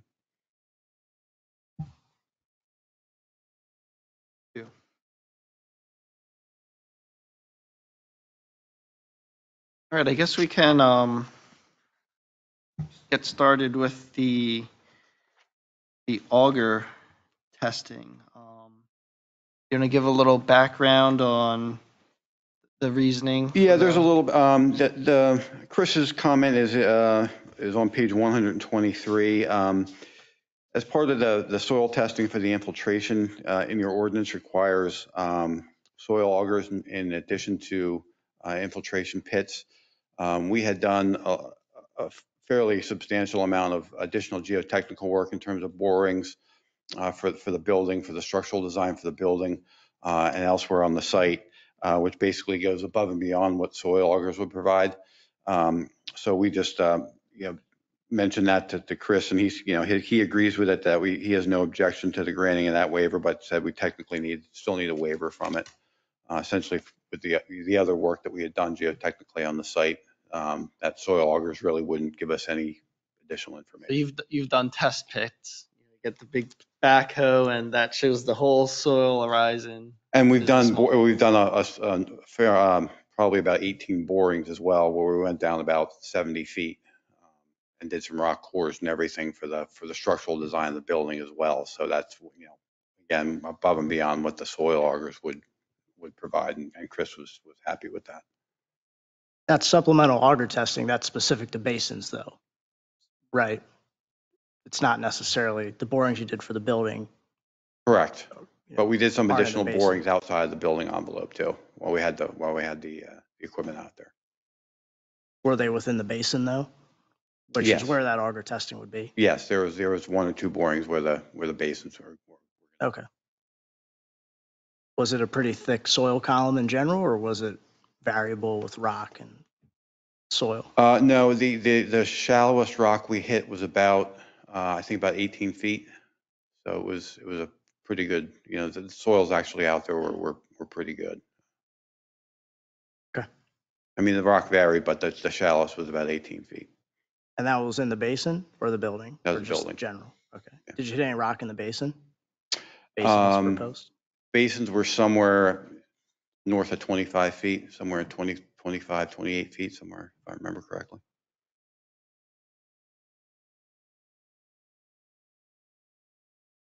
Anyone else have any comments about I have a question regarding the water line. Since you and I had prior discussions about that, the water line is shown on page 107 in your packets for the commission members. But my concern was that it was proposed to run through a private driveway area. And I believe you had told me in our conversation that was going to be changed. If you could just confirm that and describe where it would be located instead. Yeah, what we're going to do, you can kind of see it comes out of the basin and angles kind of down to the left across that it's an abandoned road or driveway for the adjacent residential parcel.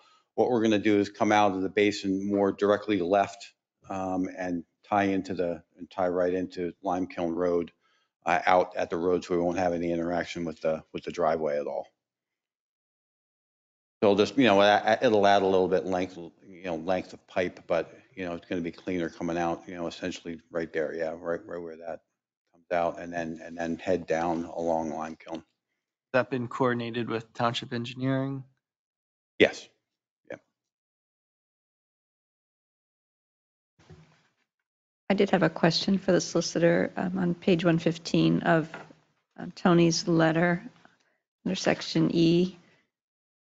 There's a comment that the solicitor may wish to comment on general note, which states the plan was prepared without benefit of a title report and whether a title report would be required.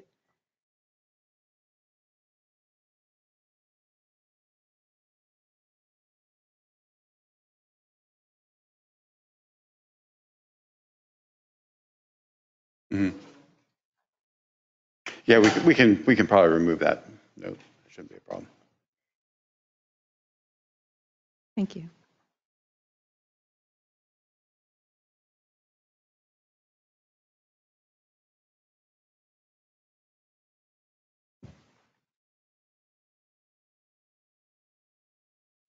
I'd make one comment. I recognize that the Landscape and Shade Tree Commission, did provide a note that the plan is acceptable. Right. But if possible, to look for more native street tree in replacement of the golden rain tree. Yeah, I think there's a comment. Can you repeat that? And I'll certainly look at it. More native shade tree in replacement of the golden rain tree. Okay. Yes, we can do that. Thank you.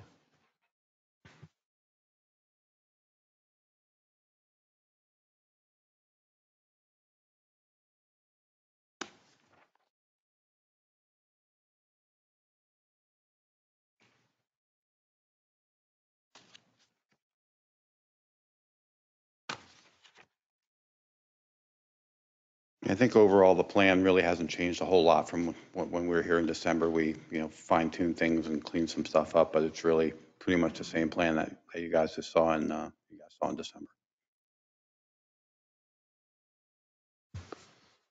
Great, well, I think we need to address the waiver.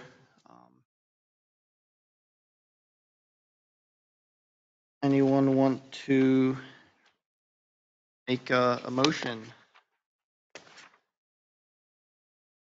Oh, well, first off, anyone in the audience or online have any questions or comments?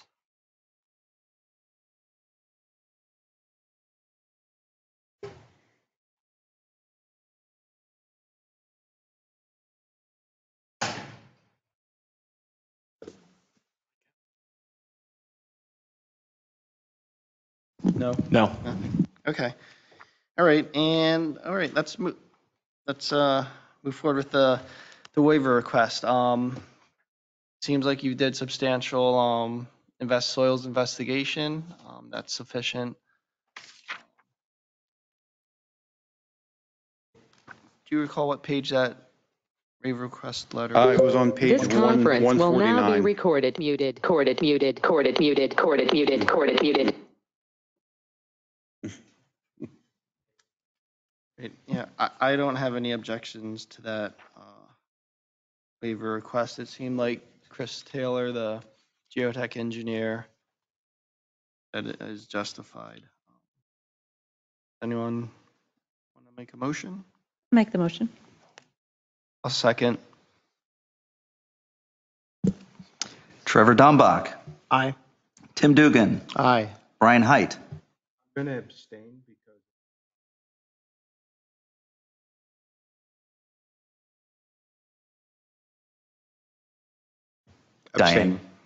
Diane Kelly, Aye. Mark Luth, Aye. David Wilson. Aye. Motion passes 5-0 with one abstention. All right. Anyone up here have any more questions or comments? I have no question. Great. Tony, your engineering review Did it recommend? We recommended approval, yes. Okay. All right. I don't have any questions. Does anyone want to make a motion? I'll make a motion to grant the conditional approval on Greg's 19 comments. The condition, take out the title report language on note 1, general use note 1. I think that was it. I'll second.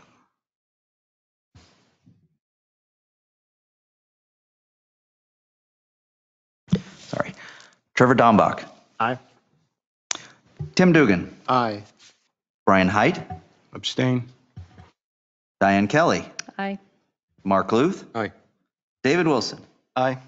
Motion passes 5-0 with 1 abstention. Thanks very much for your time, everyone. Appreciate it.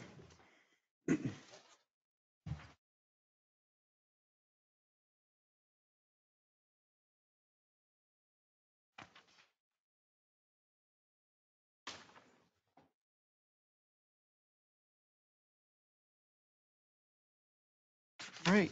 We're on agenda item number 5C, 4741 Houseman Road, and it's really Chapman's Road, right? That's correct, really Chapman's Road. Yep. Flex Warehouse Facility 2022. Mr. Adams, would you like to do the staff presentation? Yes. This is an application for conditional use approval for the warehouse use at 4741 Chapman's Road.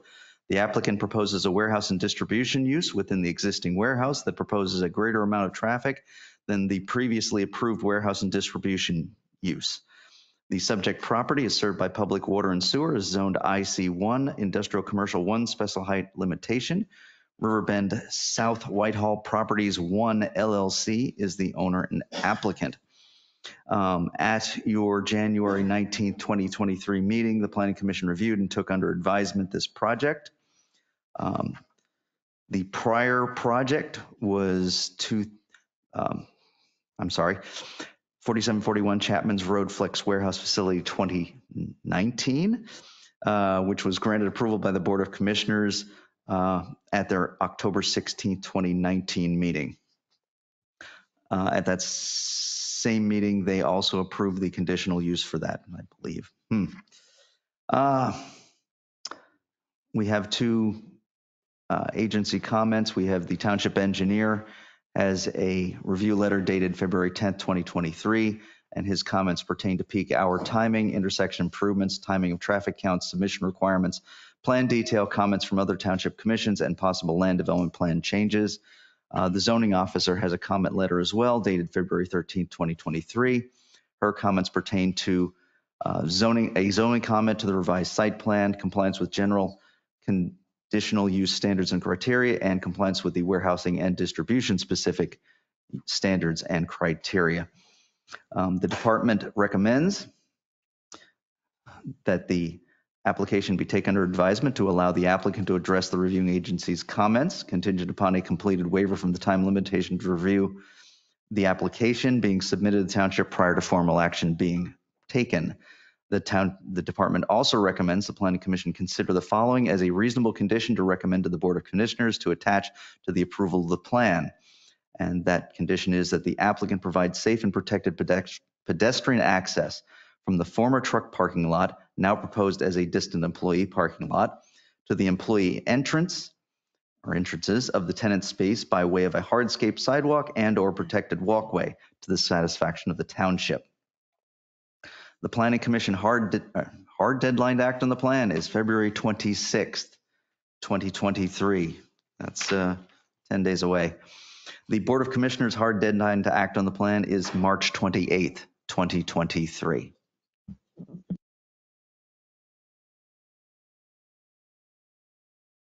Good evening. My name is Dan Rowley with the firm of Saul Ewing. I'm here tonight representing the applicant. So you may remember this project from last month's Planning Commission meeting. And as Mr. Adams mentioned, this is a warehouse distribution use that was previously approved by conditional use in 2019 and then was subsequently constructed. Now we're proposing a new tenant which is a Walgreens distribution center in a portion of the building. The Walgreens fits the previously approved use.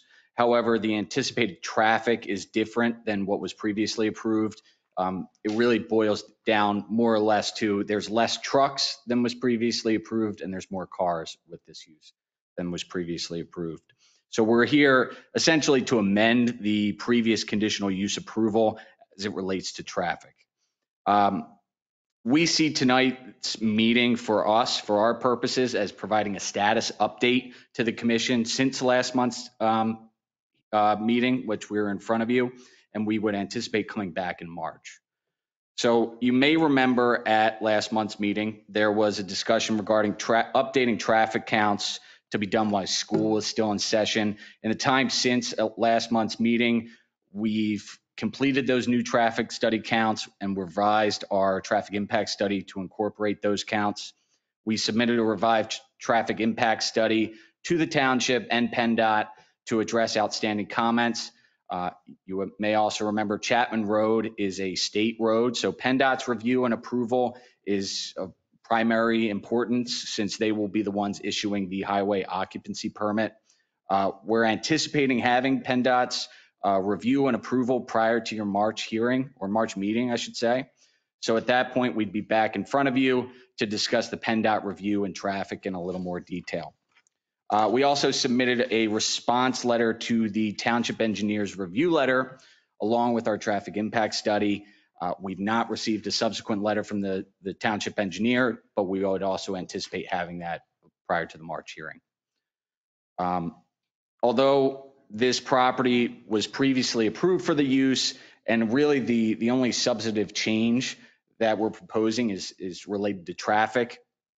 The commission requested at the last hearing that we provide a narrative going through each of the conditional use standards under the zoning code. We've provided that narrative that is in your agenda packet.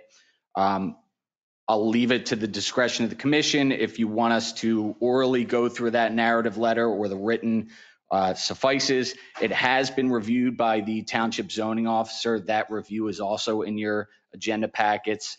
I believe her letter shows that, in her opinion, we have met all the conditional use standards outside of the ones that we address in our traffic impact study. That's still subject to review.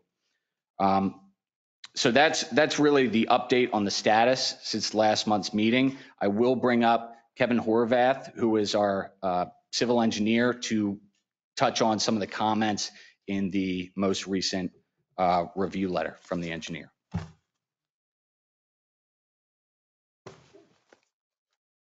Good evening.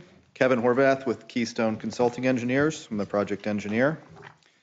In referring to the township's review packet, the Pidcock Engineering Review begins on page 162, and we get into the traffic comments on page 163. I will defer to Scott Pasterski to discuss traffic questions, so I'm going to skip to page 164, beginning with item 2. Confirm with the township staff information meets all narrative of all the conditional use submission requirements. We do have the township zoning officer's review, and I'll subsequently get into that, but we believe we have provided information and met those standards with the exception of a few, which I will discuss. Item 3 notes that we should identify paved areas, concrete areas within loading dock and trailer parking areas. These areas are identified on the plan, albeit through use of a concrete hatch. They are shown on the site plan, and they're more or less dolly aprons in the remote area, as well as a fully paved concrete surface adjacent to the rear of the building.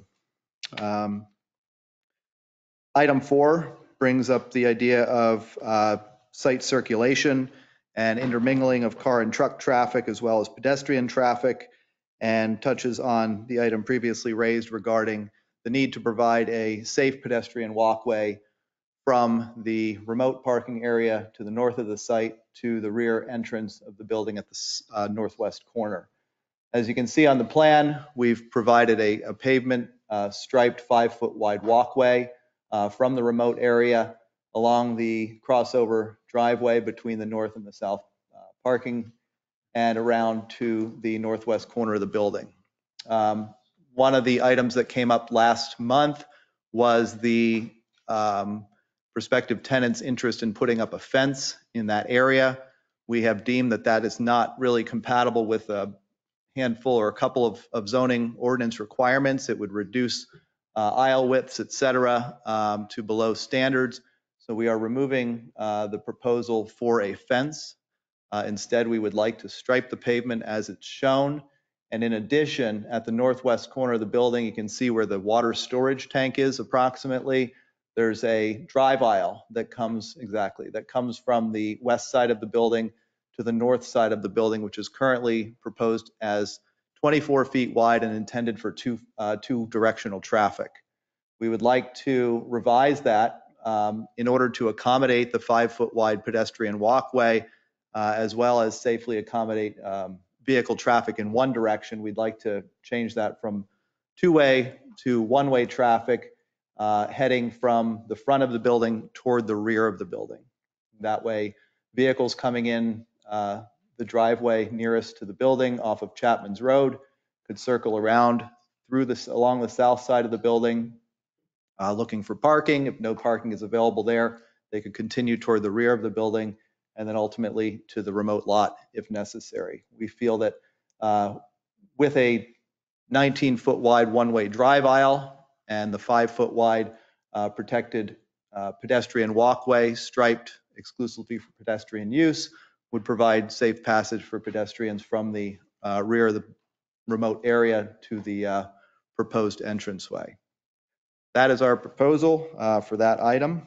We would provide additional signage as necessary to restrict vehicle traffic to one way to the north, which would be reflected in our updated site plan for next month's meeting. Are you going to have signage to inform drivers that there is additional parking? If you're coming around that one way proposed with the vegetation, you might not realize that there's another parking lot back there. So yeah, it's certainly something that we can consider. Right. I mean, at some point the employees will realize that, but for visitors to the site, it might be helpful. I'm thinking about an employee's first day on the job. He's late or she's late and she doesn't know where to park. Sure. So. Yeah, we could discuss that with the applicant and come up with some appropriate locations for signage if needed. And 19 feet for a one-way drive, I'm pretty sure that's a lot wider than what Saldo. It is. I believe it's 12 feet for one directional traffic with no parking. So you really do have a buffer between the striped walkway and the vehicle traffic if that were to occur. Any other questions on that item, or should I move on? Could you just review where there's a concern of where the trucks would be driving and throughout the driveway and the pedestrians? Are there any potential conflicts or close calls where the pedestrian walk is and where trucks might be going? Because it looks like the right side of the plan is all car, but there might be a concern at the throat between the two parking lots. Right. If you'll recall, that was approved during the original land development plan. That section of the driveway between the two parking areas was striped and was approved as a pedestrian walkway in that same fashion that it's shown now. The remainder of the driveway is 26 feet wide. So there's a full 5-foot wide side or striped pedestrian walkway through that area. So we're not necessarily adding anything in addition to what was previously approved there. And keeping in mind too, as Walgreens had described last month, their expectation is 2 or 3 trucks in the morning, 2 or 3 trucks in the later in the evening at 10 p.m. This is not going to be a high turnover type of a situation where you're going to have these high number of conflicts between passenger vehicles and trucks in this situation. So as that being the case, we're comfortable and we're in the safety of what's being provided as proposed. Does that answer your question? Okay. SALDO compliant. Okay. So item 5, we touched on that already with the drive aisle within the walk, or the pedestrian pathway within the 2-foot drive aisle will go to one directional. Sign number 6 and 7, administrative items, which we'll comply with. We have not received any comments from the Township Public Safety Commission or the Landscape or Shade Tree Commission. I don't imagine Landscape and Shade Tree will really be involved in this at all. We've received fully, approved plans. We don't propose any changes to landscaping. I recall the shade trees are there, and there's a pretty large area that needs to be clear for the clear sight triangles. Yes, and we were able to accommodate that by pushing the trees back a bit at their request. We did keep them, and we provided a planted berm. As far as the Public Safety Commission goes, would we receive a comment letter from them? Should we expect something from them? Has it been distributed to the Public Safety Commission? My understanding that you were on the agenda for this month and pulled to go to next month. And when does that meeting take place? It's the first Monday of the month, right? So that'll fall prior to our. It was Ridge Farm. I'm sorry. So. March 6th is the next. Yeah, I think typically we don't send conditional uses to public safety because it's a use. You're approving the concept, not a specific land development plan. So this is more of a. But they're changing. Not applicable, or? They're changing the driveway and for a one-way, so. It probably makes sense to go to the public safety because if you're coming back in March, there's time. Should we attend that meeting, or is that? At least we can put it on the agenda. Okay. We can talk offline. Okay, that's fine. One thing I did neglect to mention when I was describing the one-way traffic, we would sign it as do not enter coming from the rear of the building to the front, except for emergency vehicles. If they need to come through during that emergency period of time, they're going to come through. So. And it would be only one way in that little. Yes. Yeah. Yeah. Mm-hmm. Okay.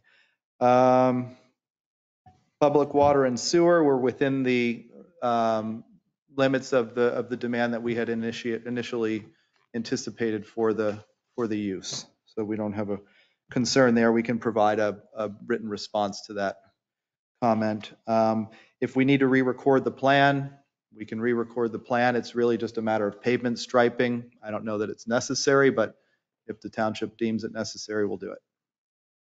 And item 11, we will comply with any of the outstanding items on Pidcock's punch list for improvements that have been constructed or have not yet been approved. I can move on to page 167 of the packet, which gets into the zoning comments. Under zoning comment, no parking area shall provide for more than 25 vehicle spaces in a row without being separated by a planting strip at least 10 feet wide, et cetera, et cetera. One of the aisles in the remote lot contains 26 spaces in a row. And whether we take it out and put a tree in or whether we just stripe one of them and then we're at 25, I think we're going to just go with the striping because we have plantings all around the parking lot. And I think it just kind of makes sense to do that. We have 7 surplus spaces, so we'll use one of them. It's an existing paved parking lot. Right. I don't see what the point is to make them have to start ripping out. Do they have to go to zoning? It is a zoning requirement, yeah. So right It's a zoning requirement. Right where you had your cursor there a second ago, we're just going to widen that striped area and get rid of that 26th space, and then we're at 25 and we're good. So, okay. Anyway, I understand all the I's have to be dotted. All items A, B, C, D, E, F, G are deemed to be satisfied by the zoning officer. If anybody'd like me to review any of them in particular, I'm happy to do that. They're pretty well. I think it's, H is the main item we'd like to discuss. Yeah, and I'll have I'll have Scott come up and address that if you have any specific questions, but as was explained, we're awaiting a PennDOT response. But IJKL all seem to have been satisfied.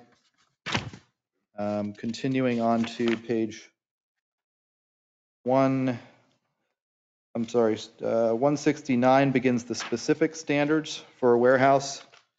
And we're again on page 170 referring to the transportation impact assessment report. I'll pass over that for right now. But B, C, D, E, F, G, H, I, J, K, L, M, and with the exception of 5, N5 have been satisfied. So what are we looking at here? We got it. We went through this already. This is again a reference to the pedestrian walkway and the internal traffic pattern recommendation in which we're going to abide by. Moving on to O, we did describe the truck shift from roadway peak hours to off-peak hours. You may recall hearing the Walgreens representative indicating that their trucks would leave the facility generally at 10 p.m. And it would only be a couple of them. So, with that in mind, I think this proposal really accomplishes what a lot of these specific requirements set to do, which is to limit the impact of these trucks during peak roadway hours. So we feel this has been accomplished. If you have any other specific questions about that, we can get into that. And item P, and description of strategies that will be used to prevent trucks from idling.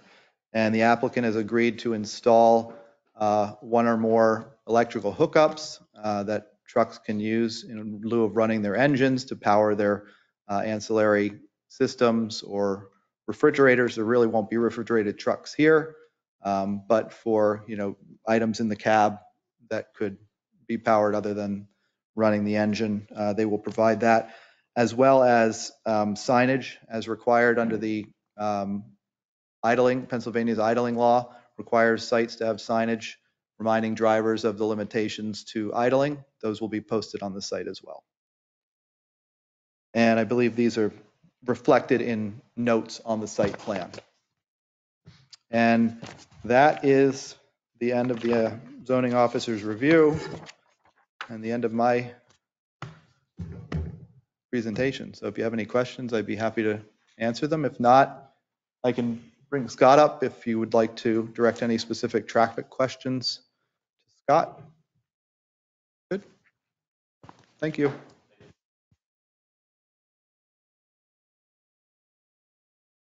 Yeah, I don't have any additional site-related questions. It looks like you've addressed all the conditional use general standards except H, and all the specific standards have been.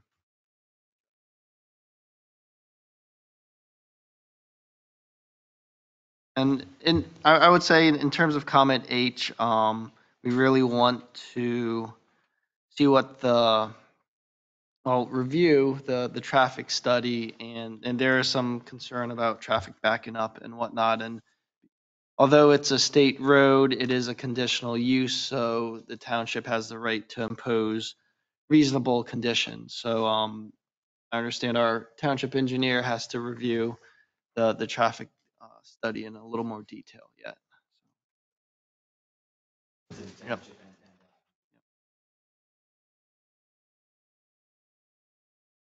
And Greg or staff, for next, when they come back, can we have the entire traffic impact assessment in the packet? Thank you. Yes.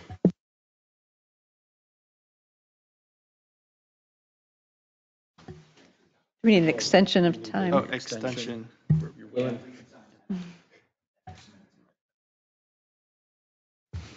Make a motion to take it under advisement? I'll second.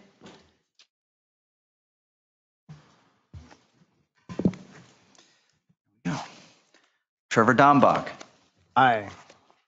Tim Dugan. Aye. Brian Height. Aye. Diane Kelly. Aye. Mark Luth. Aye. David Wilson. Aye. Motion passes 6-0.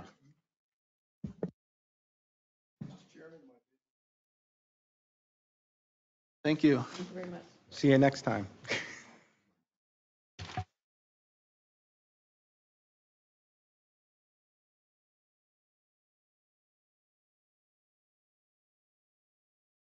All right, we're on agenda item 5D.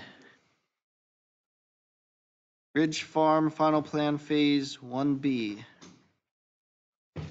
Mr. Adams, would you like to do the staff presentation? Sure. This is an application to develop the properties located at 1802 North Cedar Crest Boulevard, which is the northwest corner of the Walbert Avenue Cedar Crest Boulevard intersection. The plan proposes 5 apartment buildings containing a total of 60 units. 14 2-unit dwelling units, that's 7 pairs of twins. The continuation of Yellowstone Road, Road M and its intersection with Cedar Crest Boulevard, and a portion of Road H, the basins 3 and 4, and associated stormwater management facilities, all on a 13.2 acre portion of the 31.9644 acre tract. Property is zoned R10 and TND residential cluster overlay, and is being developed as a TND residential cluster overlay. K. Walbert LLC is the equitable owner and applicant. Ridge Farm Final Plan Phase 1B has been before the Planning Commission August 18th and May 24th of last year. So this is their third go around, and it's been a little break in that. The recommendation of the department is that the Planning Commission take the plan under advisement to afford the applicant the time necessary to address the reviewing agency's comments. Our recommendation is contingent upon the applicant granting the township a waiver from the time frame in which to act upon the plan. The Planning Commission's soft deadline to act on the plan is March 20th, 2023. The Board of Commissioners' hard deadline to act on the plan is April 19th, 2023. Is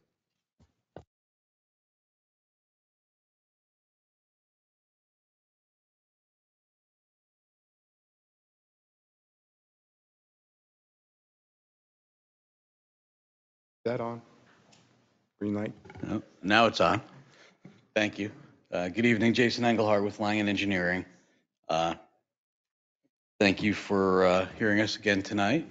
So as Greg mentioned, this is the third submission of Phase 1C, Phase 1B of Ridge Farm.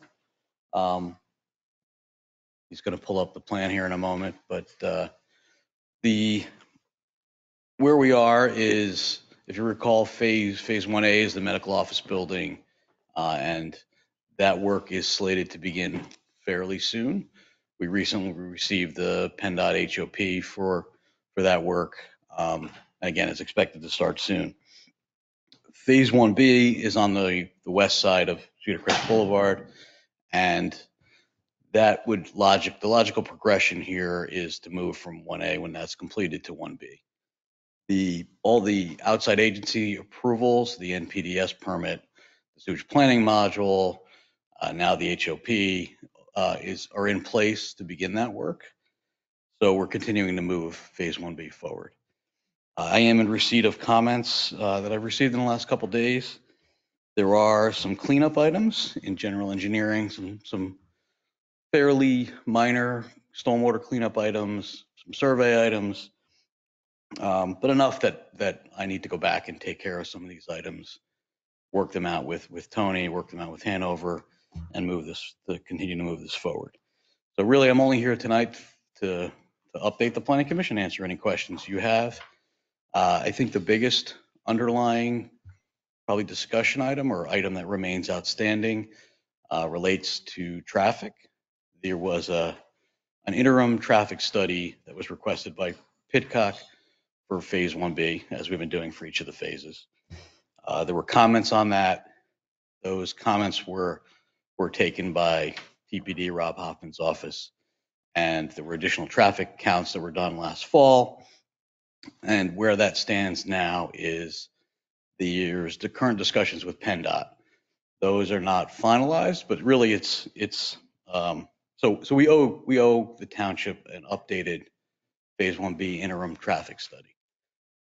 The only reason that hasn't been filed with you yet is we want to confirm the details with PennDOT and make sure that they're in agreement with what's being proposed. So there's some details such as an interim traffic signal that is being discussed with them now, or a temporary traffic signal, I should say. So like, the expectation is we should have an answer from them certainly within the next month, hopefully in the next 2 or 3 weeks. That'll allow us to, Mr. Hoffman, to update the study, get it to Pitcock, and circulate it to the township staff, and then move this forward from that point forward. So We'll probably need another, take it under advisement. I'm sorry. another extension is fine. Yeah. Since Mr. Preston isn't with me tonight, I'll probably have to get that back over to you afterwards. Yeah, But and we do have a little time for that. so again, I'm happy to answer if there's any open questions from any of the review letters or anything that's on the planning commission's mind. We can certainly talk about that tonight. I had a question in one of the review letters. I believe it was from the zoning officer regarding the existing building. And is there a projected use for that building? And that's a good question. Thank you. I was going to bring that up tonight. So the existing, I'm going to call it the Jarris barn office that Kay has decided to use as at least in a temporary condition for their office. They're using it now. They're starting to do some work and clean up the inside of the building and do some repairs. So that's a preserved historic structure. And long-term use, we're not really sure whether or not they will continue to use that as their office. But certainly during the initial course of the project, they will. So certainly for the next 2-3 years, and maybe longer, because this is going to be a longer build, the entire project. So the intention is for them to use it. And that's why I think some of those comments were generated, because they did ask me to see if we could come up with some more parking in and around the existing building. And the zoning officer noted some concerns with what we proposed. So I have to take that back to Kay and decide whether, and talk further to the staff and decide whether we look at an alternate parking plan or we consider requesting variances to allow for that parking.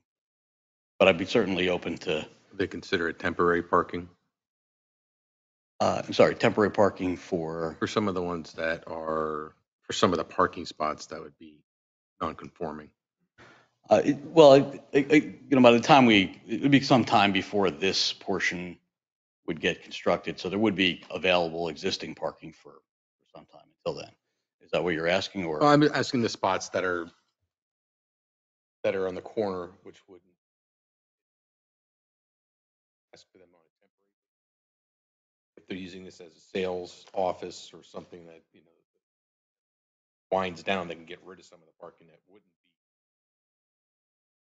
be. I'd have to verify that with them, because as far as I know right now, they're not necessarily using it as a sales office. They're using it as, for a better term, a construction office. But really, he's just got general staff working out of that space. But they really don't know right now, long term, what their plan is. But temporary parking is certainly an option here.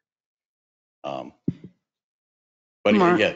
I'm sorry. I just wanted to add. Currently, right now, they have the parking spaces there for the office use that they have in that building, where they're going to continue to do the mortgages and that out of that building as an office space. So it is a lawful non-conforming building right now with I believe it has 19 spaces now, or 22 spaces, I believe.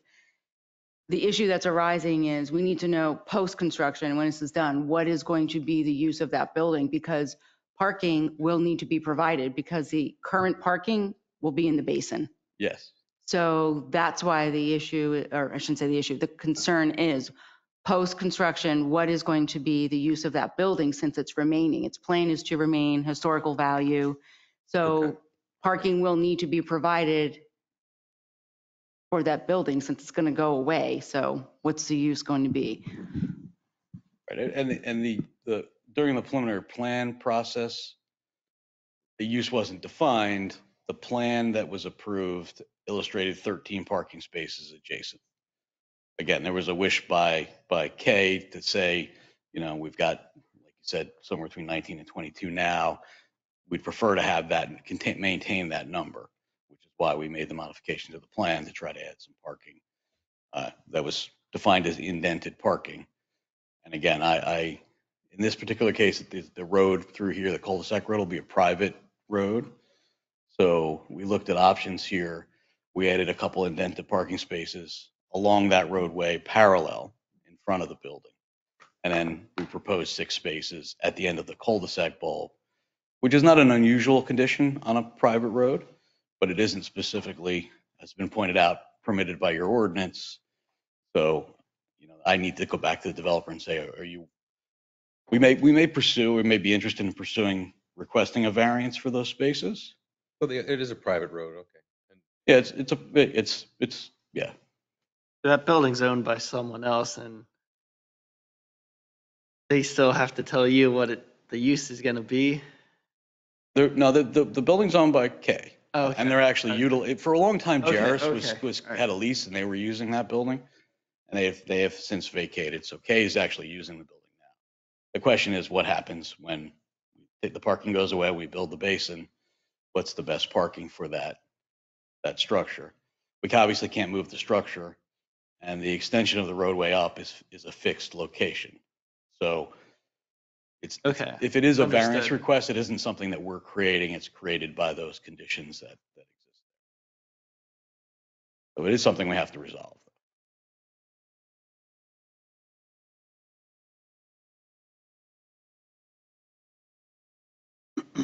I don't have any other comments.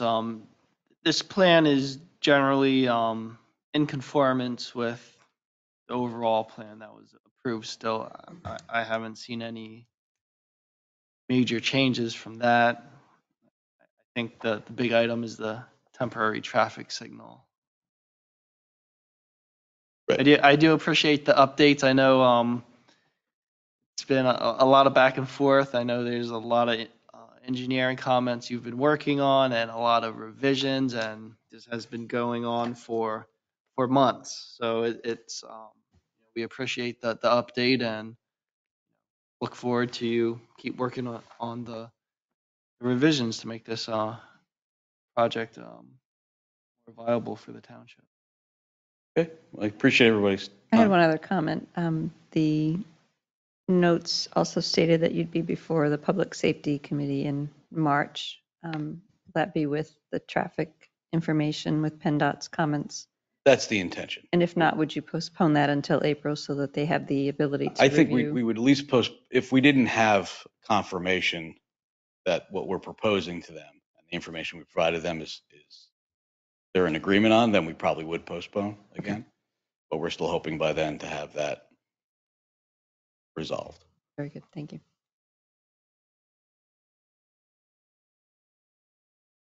Hey, is there anyone in the audience or online?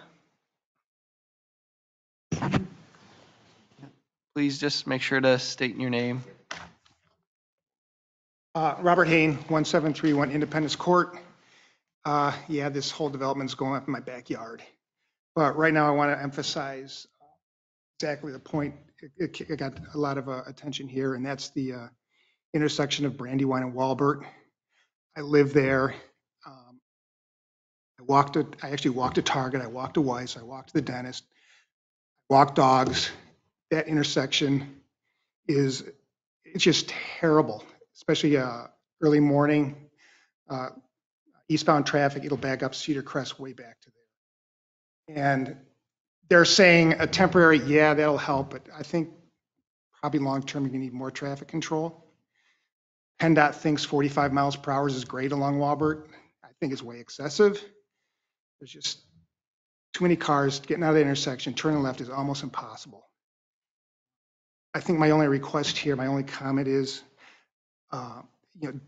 please don't compromise on traffic safety there.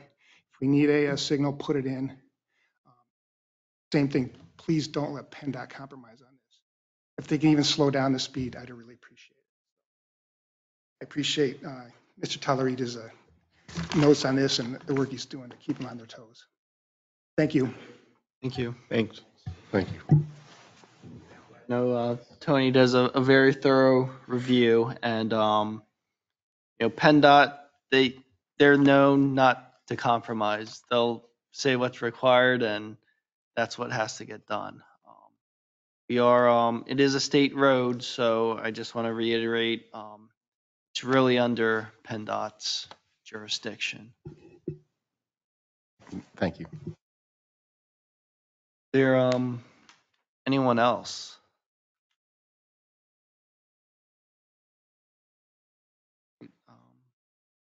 I'll make a motion to take the plan under advisement.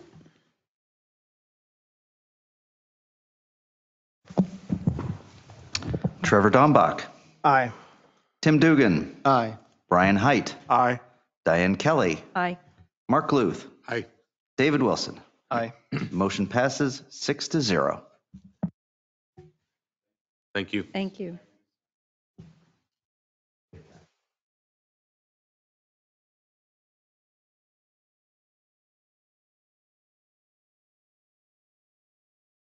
Great.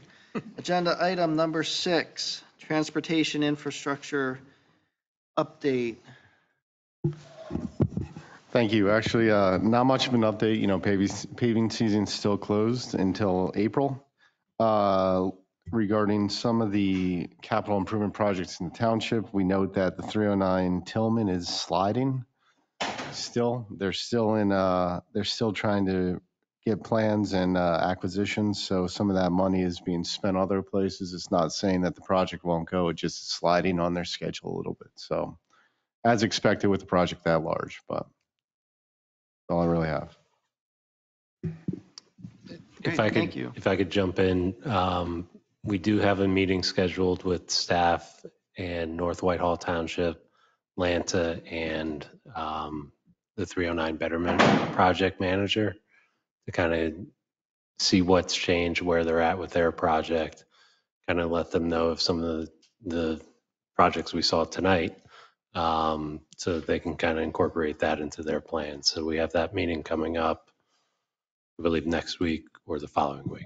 Can I ask a question regarding the gentleman's comments on the need for traffic relief and speeding on Walbert? I know we've heard that before from citizens in the township. Is there any way that we can present those comments to PennDOT? It is citizen feedback. These are people who live in the area and are daily aware of the challenges on Walbert. We can certainly bring it up when we have the meetings with them. I think one of the things that is happening and we're seeing on the Walbert corridor is there's good sidewalks, newly constructed, they're being used. And some of the sections that he mentioned, like walking to the Target, there's some missing pieces in there that makes it a little more dangerous. But with some of the development coming in and the Ridge Farm improvements, pedestrian connectivity will be put in. So I think it's going to help with pedestrian safety. Speeds along the road, getting speed adjusted is a tough thing because it looks at, and I'll defer to Tony on it, but it's like the 85th percentile, and if people are speeding there, you're never going to get it lowered. I think that's something that we can keep our eye on. Obviously, there's going to be construction in this area for the next foreseeable future, I'll say. But as the development's built, as the cars are there, I think that's a great time to keep your eye on it. And if necessary, potentially do speed counts, things like that. I think that there's going to be a lot of changes happening as one section goes to construction, one road gets closed. There's going to be a lot of variables, but I think that's a great idea to keep that in mind, keep that on the list, that as we see development happen and see more cars, keep an eye on speed. Thank you. I know with the Regency development, there's an awful lot of pedestrians that cross Walbert there into the Springhouse Farms neighborhood. So I'm seeing a lot more pedestrians crossing across Walbert, and that's certainly a concern. Yeah, I know that was brought up when the Regency was proposed. The developer wanted to lower the speed limit to 35, and PennDOT said no. But they also said after it's all built, you can reevaluate with current conditions and see what's going on out there. And just with regard to the Walbert corridor, and I mentioned Lanta, I don't know if anybody noticed, but Lanta did go in and put new stops along Walbert because of that pedestrian connectivity. It's something that they really look for. And we had a meeting out here on site to talk about some improvements here. And I explained to them that, you know, we have almost sidewalks all the way down to Cedar Crest. So they went ahead and updated some of the stop locations. All right. Agenda item number 7, courtesy of the floor. Anyone in the audience? Is there anyone online? All right. Okay. Mr. Adams. We have one application in. That would be Montar. They'll be back again next month. And as you saw tonight, the 4741 Chapman's Road conditional use will continue next month as well. Last night, the Board of Commissioners directed two potential zoning amendments to move to legal review and planning commission. One is a zoning use certificate, which is I kind of alluded to earlier. We're going to be looking at that. And the other one is the height exception amendment. So those are the two we're going to look at next month as well. Thank you. Agenda item number 8, adjournment. Motion. I'll second. All in favor, say aye. Aye. Aye.